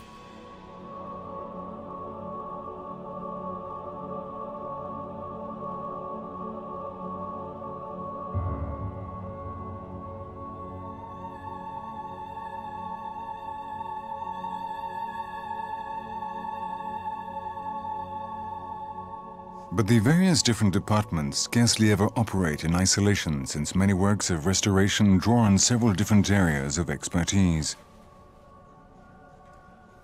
In an environment like a palace, each individual piece also forms a part of and is understood within the context of the general decoration and architecture dictated by a particular historical style.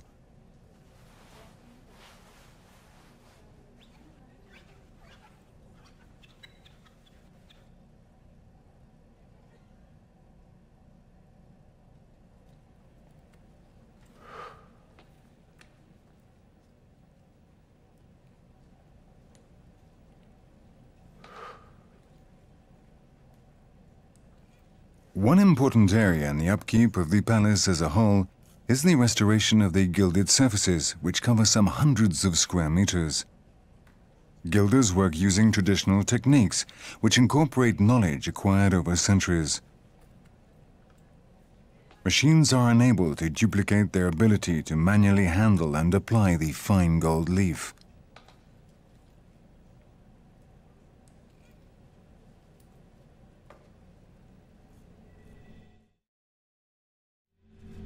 From the point of view of restoration, the most important thing in this room is the old upholstery, which has to be cleaned and kept in a textile depository so that it is available for researchers. But in order to be able to use the room again in its original form, it is necessary to reupholster it with cloth of the same kind as that which exists now.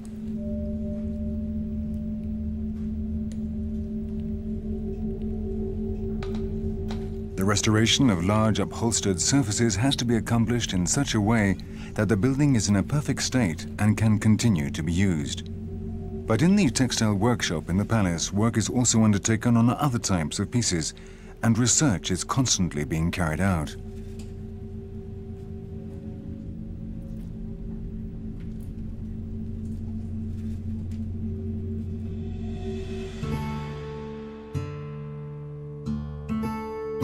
There are also numerous ceramic pieces in the palace.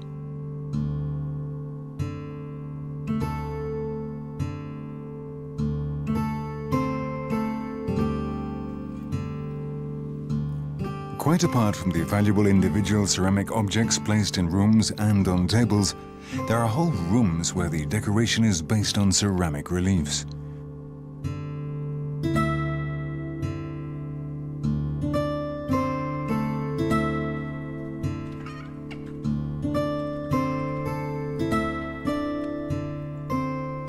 The Royal Palace in Madrid also contains many other exceptional artifacts amongst its treasures. The section for gold artifacts includes some very remarkable pieces, as well as some unusual miniature and whimsical decorative articles, like this circular alabaster shrine made during the first third of the 19th century.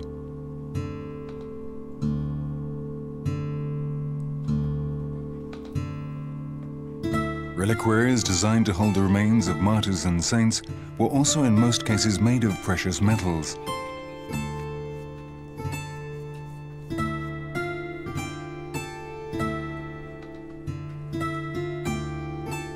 This nativity scene, made from wood, coral, silver, copper and brass during the first half of the 16th century, is an exquisite and delicate piece of work. Each piece has its own history and forms an integral part of the group. This jewel case belonging to Isabel II is a miniature safe. It is very easy to open when you know how, but if not, it would be a challenge to a thief even today.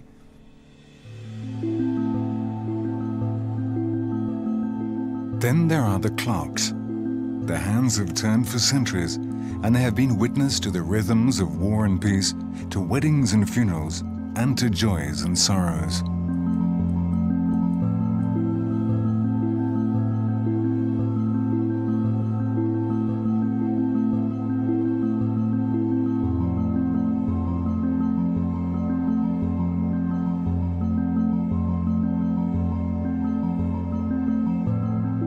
These are pieces which move and even have a voice.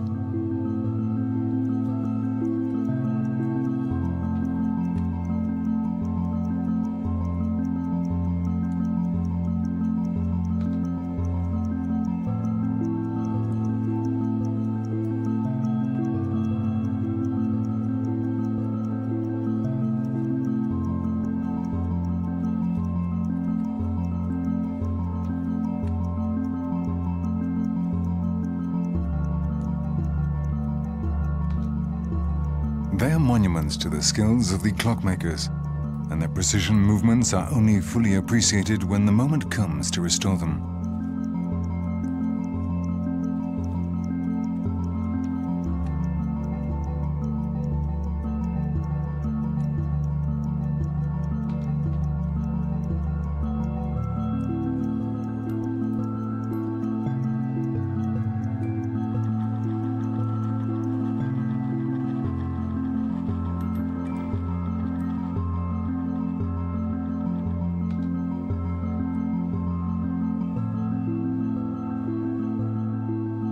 There are clocks of all different kinds, decorated in all different ways.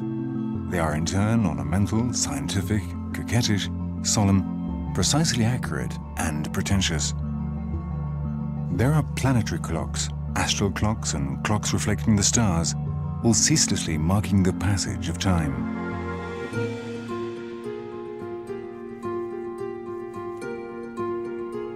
The Trust, of course, has a painting studio as well, although most of the Spanish royal collection was transferred to the Prado Museum when it was first established.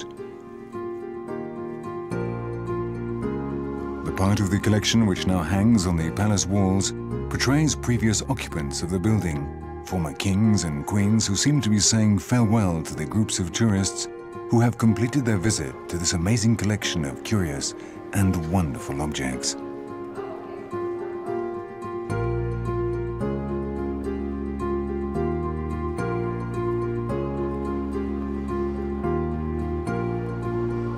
Very few of them are aware of the efforts being carried out daily to preserve and look after what they have just seen.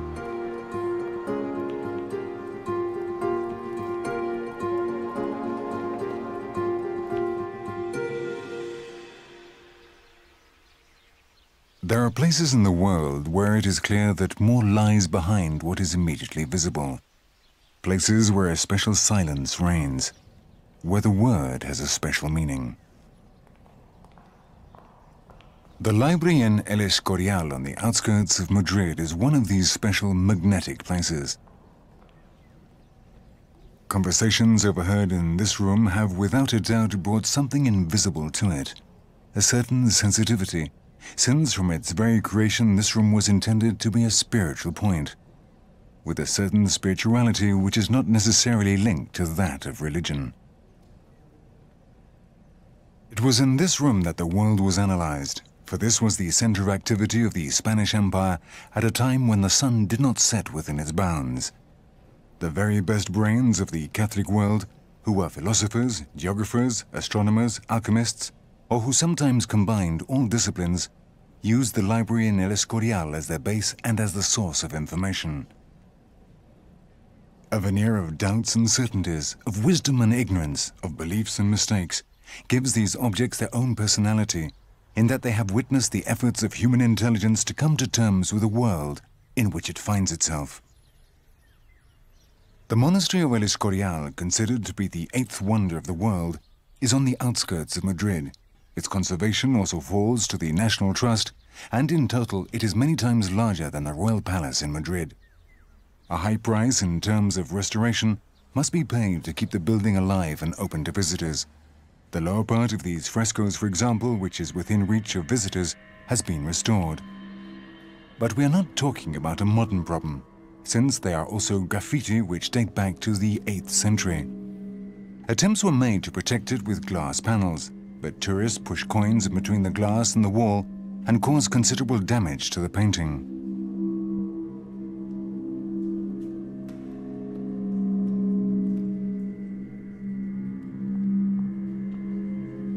When one considers El Escorial, it seems that it is endless. Room after room follow on in endless succession.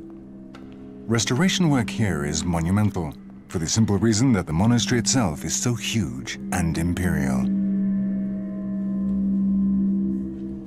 For Spain, the 16th century was the high point in its entire history, and El Escorial is the perfect embodiment of the importance of the age. Its straight, clean lines reflect the severity of Castile, and were it not for the addition of some color and embellishment, it would look very ominous.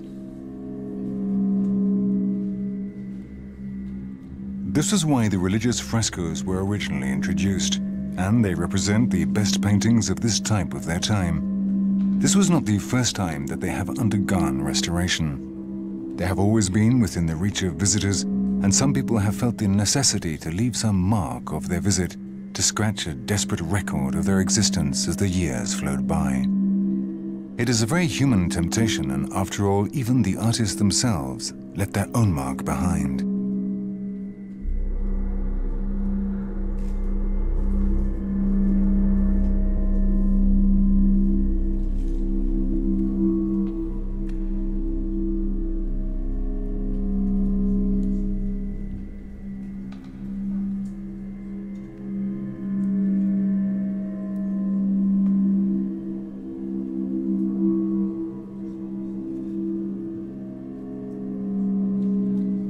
But finally, their time came for the marks to disappear in the hands of the restorers, who have made every effort to return these maltreated painted surfaces to their original brilliance and freshness.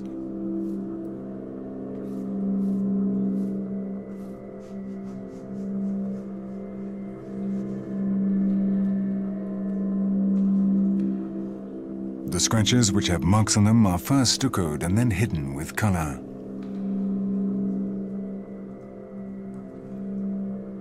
A hushed music seems to descend from the empirical scene, a solemn symphony, the noise of staring bodies congregating around the glory of the Spanish monarch in the 16th century.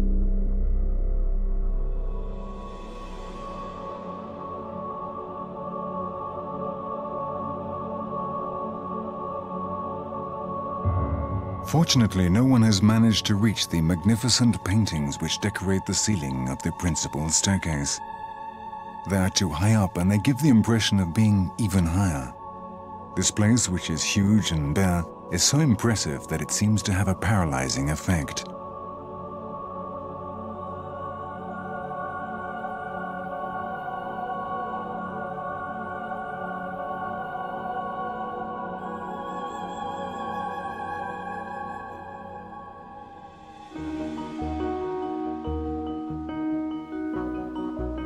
The various works of restoration which were carried out in El Escorial were not independent of one another. There was an overall concept of restoring the grandiose building in its entirety. Situated as it is in the mountains north of Madrid, it has been subjected to a mountain climate for centuries, and although the fabric of the building, which is made of granite, is not in danger, the passing of time has had some effect on some of the patios and roofs.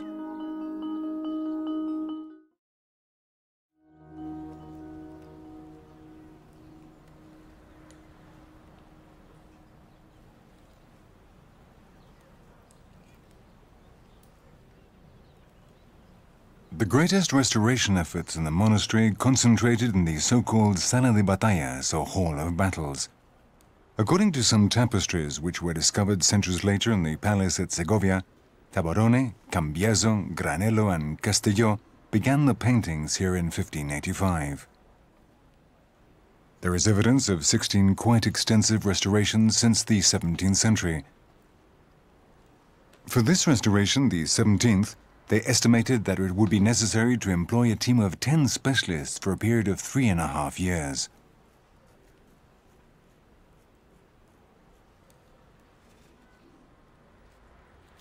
But it was hard to estimate with any precision, since in this kind of work time can be multiplied 2 to 5 times, as unforeseen circumstances crop up during the course of the process.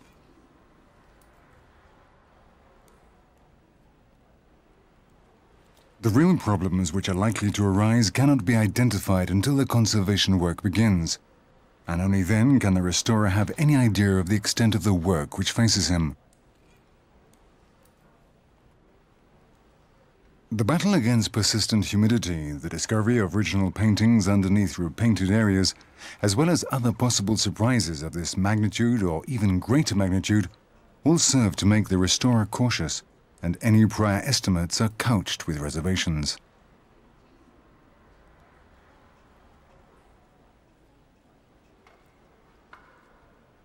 The painting of a fresco also made its own demands in terms of timing. The artists who carried it out began preparing the plaster many months in advance, and any decision which was made in a hurry could well have had bad repercussions for work carried out in the Hall of Battles.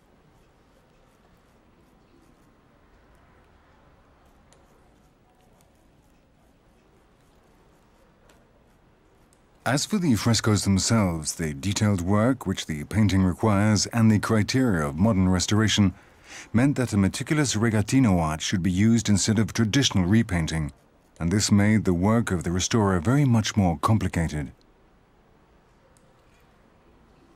But on the other hand, it meant that the restoration of the work and its authenticity was far better than any previous work carried out in the Hall of Battles.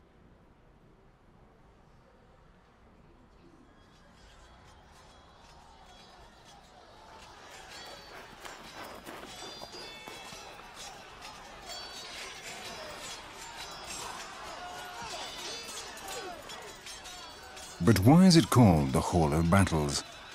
Perhaps because power always needs a reminder that it must overcome other powers in order to survive. Sometimes it even needs to overcome its own power. Here, power confronts power. Lance confronts lance. Helmet confronts helmet. Just like warring rams following some atavistic impulse and multiplying the tombs of the dead. Cannons, banners waving in the wind, polished armor violently shining in the sun, spurs digging into the horses' flanks, the steel of crossbows, unbelievable wounds, shouts of rage and of anguish, the desperate neighing of horses, implacable cavalry squadrons opening up a route through ranks of infantry like a combine harvester moving through the grain fields. These men, however, have faith in what they are doing. They are the defenders of the king, of the faith, of the Pope, and of the fatherland. They sense the weight of history and they go into combat willingly and with determination. What else could make them lift up their arms if not conviction? It was complete conviction which made them wield their swords, and complete conviction which led to so many committed dead men. El Escorial is a surprising mix of love and violence. because it was built as a result of spiritualism combined with power. It is not a beautiful building, but it was never intended to be so. It is awesome and attracts and terrifies at one and the same time. It is not amenable but severe. It is distant and unwelcoming but remains aloof. Nothing could be more alien to our own time and our own customs than these imposing walls which offer no sanctuary. This construction of straight lines which does not make the slightest concession. These angles and borders which seem to want to purify thought and faith until they become pure abstract geometry. But even so, it has an awesome beauty of its own.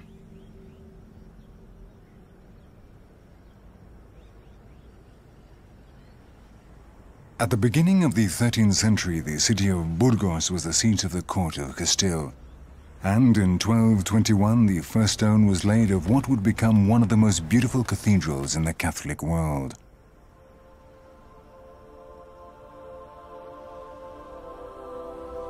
Now, almost 8 centuries later, its delicate structures are still standing and bear witness to the zeal and dedication of its builders.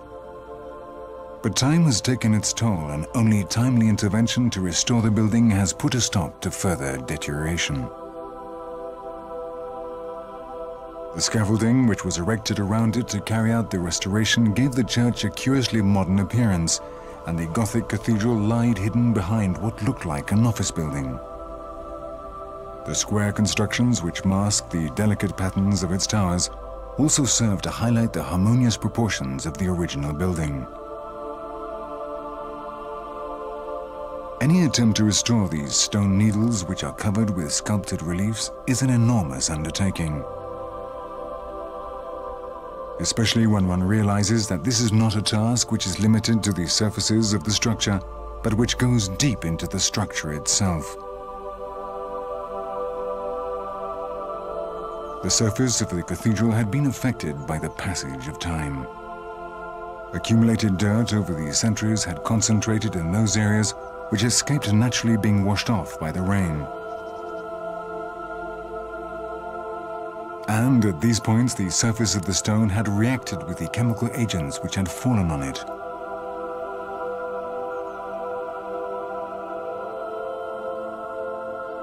The result was a progressive deterioration of the surface which had caused successive layers of stone to break away, and which could in the end destroy the stone completely. This was the reason for the leprous effect on certain parts which were once intricately carved and polished.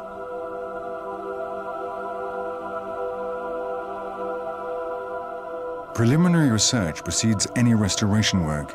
It is imperative to know in detail how the microprocesses which are taking place in the stone have come about. Just like hospital patients, these reliefs yield data through sensitive instruments which will later be carefully analyzed by specialists.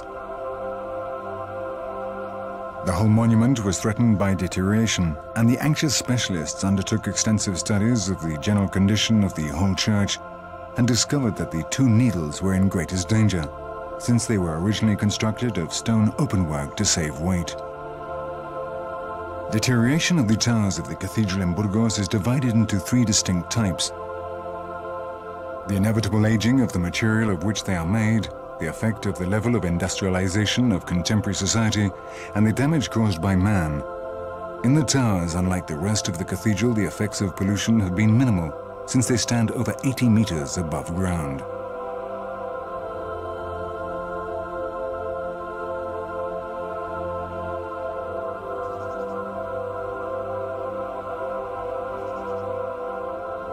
But man has had a negative effect on the towers. In the 30s, a metal structure was introduced to support the bells and the staircase leading up to the balcony on top of the tower. But the structure was completely independent from the tower itself.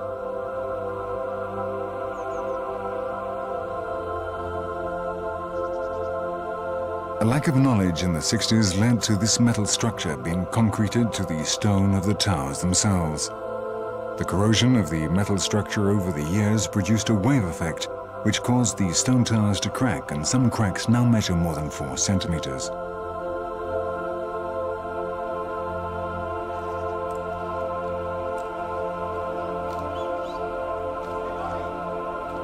The solution has been to micro-sew the cracks together. but in particular to isolate the negative influence which the metal structure was having through the concrete, by making the two structures independent of one another.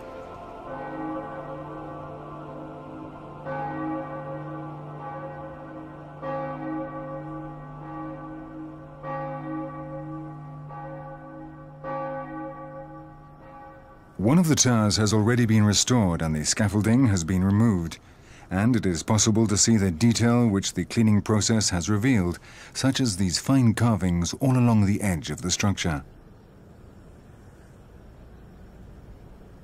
The stonemasons knew that their work would not be visible from the ground, but this in no way affected the quality of their work.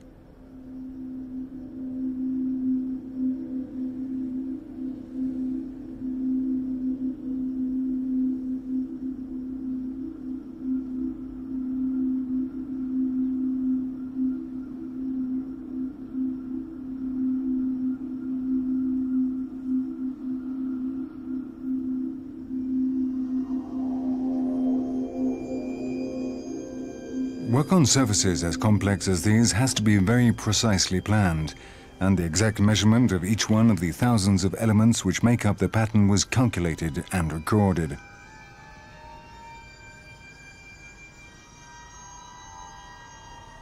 A supplementary technique known as photometrics is of great assistance in the restoration of buildings. The Photometrics Department of the Spanish Institute of Historical Heritage can provide plans by using pairs of photographs taken with special cameras, which are linked to precise topographical points. Plates are put into an optical apparatus called a restorer, where a stereoscopic image of the monument is generated, which the operator can interpret using both his hands and his feet. The results are read by an automatic design machine which transfers the various operations onto paper.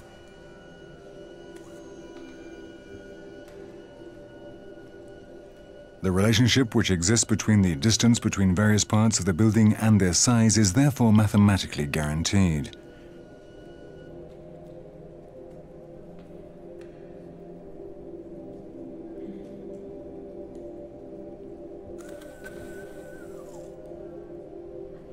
The restored image can be generated to an appropriate scale for the subsequent work of restoring the monument. The resulting plans are an insurance for the future in the conservation of these architectural treasures, since they ensure that any future work will be carried out with complete precision.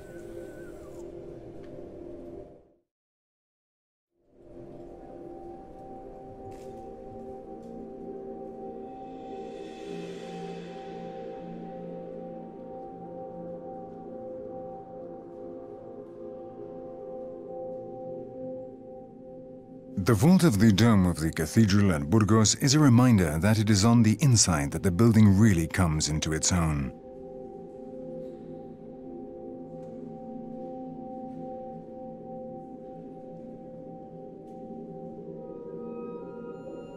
The interior of the cathedral is even more impressive than the exterior. On the walls and the internal structures, stone has been transformed into figures, flowers, and swords. A petrified world full of messages and symbols, stone filigree erected by and in the service of Christianity. The church, as the owner of these architectural jewels, has been dedicated to their conservation since the very beginning. And there is even an ecclesiastical post which reflects this task, that of the church warden, that is as old as the cathedrals themselves. He is appointed by the chapter and is in charge of all works carried out within the cathedral, is responsible for identifying all the needs of the building, and is especially responsible for the conservation of the building itself, as well as of all the artifacts which the building contains.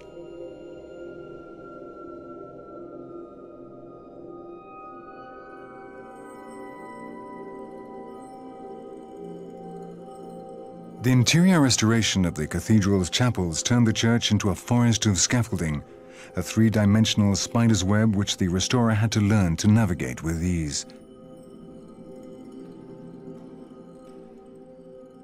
Platforms on different levels allowed access to the highest areas, right up into the heavens.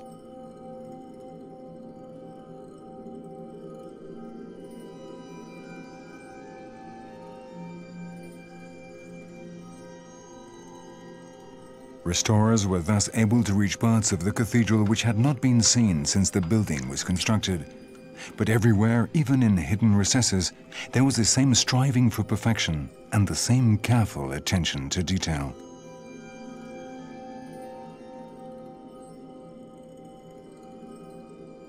There are 2 kilometers of reliefs like these, for example, in this chapel alone.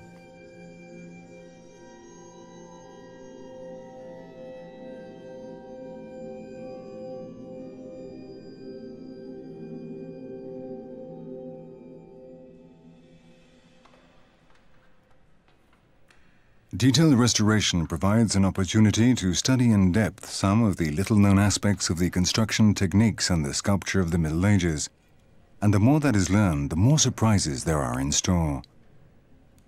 It is clear that cathedrals offer much more than they appear to do so at first sight, and there is still much more to be learned.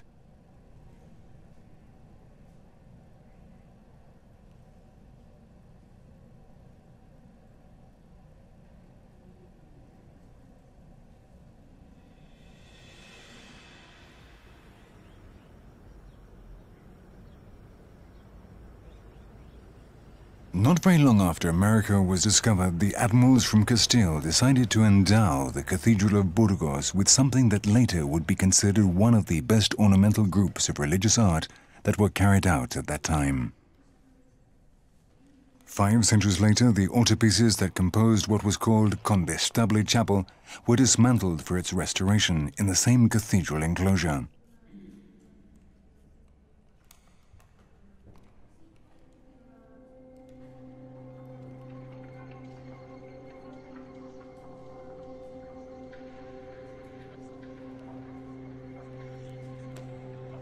The complexity of this intervention can be judged by the state and the quality of the sizes that, once restored, they should adjust to each other with the precision of a clockwork mechanism.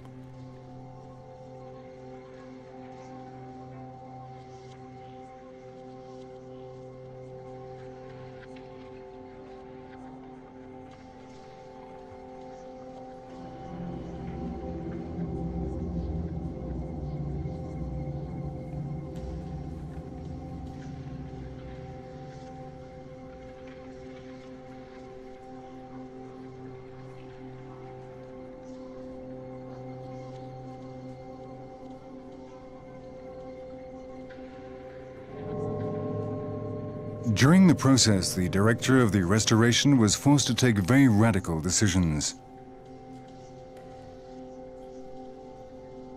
One of them was to make copies of the most important pieces in the group that would replace the original ones when the altarpiece was installed again. That way, the originals would be exhibited so that the public would have occasion of appreciating close-up the extraordinary quality that up until now went unnoticed due to the high places where the pieces were. This decision had another reason not less justified. It allowed, for example, to maintain original pieces in more appropriate environmental conditions and safe from new attacks of xylophag insects. On the other hand, the decision respected a basic rule. All these copies could be replaced again by their originals whenever this was required. It is essential to insist on making the extraordinary effort that involves this work on these masterpieces of medieval and Renaissance carving.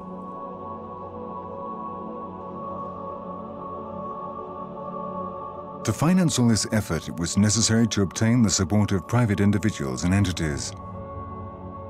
Society can also contribute with an effective way to the best conservation and restoration of monuments, and very especially of the wealth contained inside these big cathedrals.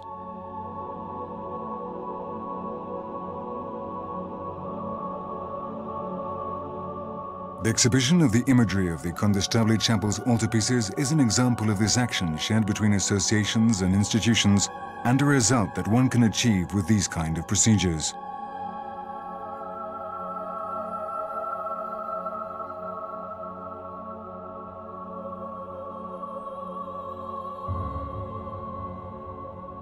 In the Condestable Chapel, there is not only one altarpiece, but several that include exceptional pieces, as the Santa Anna triplex of Gil de Siloe.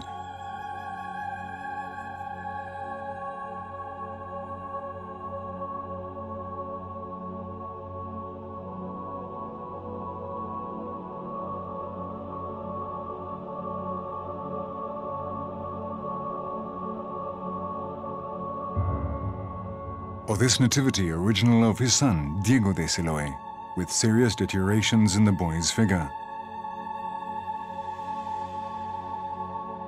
Or the elegant Angel of the Announcement painted by Felipe de Vigarny.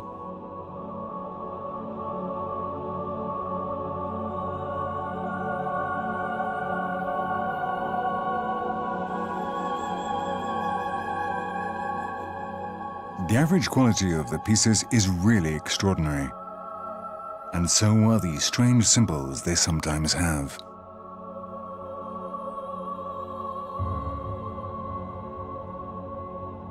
Like in the case of this singular piece known as the Synagogue, whose gloomy force is still more accentuated by the curious circumstance that the xylophage insects chose to attack the most dramatic area in the carving.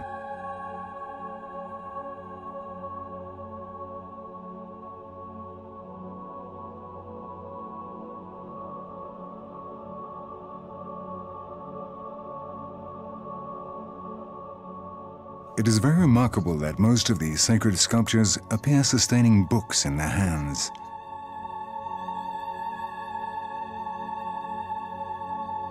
The books certainly are also sacred, and the artist's scruple wrote on their pages, even knowing that, due to its position on the altarplace, the detail could not be appreciated.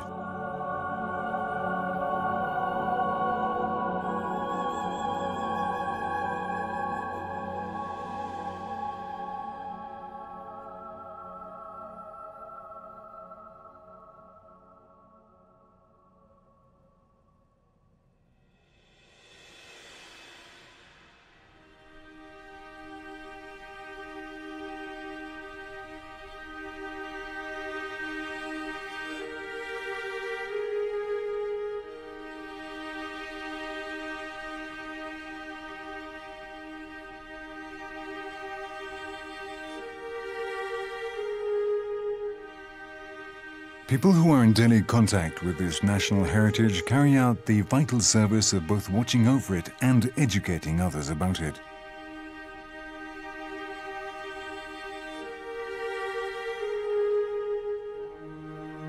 But they obviously cannot carry out all the work themselves. They need the help of specialists to tackle large works of art like this one. This is one of the largest works by Claudio Coello and was made in 1668. It was actually made in situ and then placed on this wall. The whole altarpiece was built around it afterwards, and that is why it is so difficult to restore. These are polychromes which were lifted up in pans and fixed with steam. There have been several attempts at restoration over recent years, and above all, one attempt which was the worst of all, during the 19th century, which has been totally removed.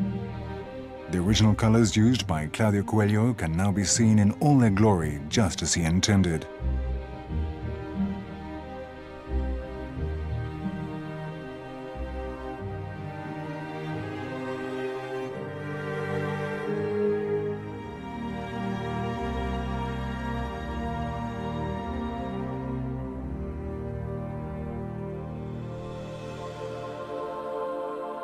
The resources seem quite limited when one considers the enormous amount of work required to maintain the vast quantity of statues, carvings, porticos, friezes, columns, and paintings, which are all part of the national heritage.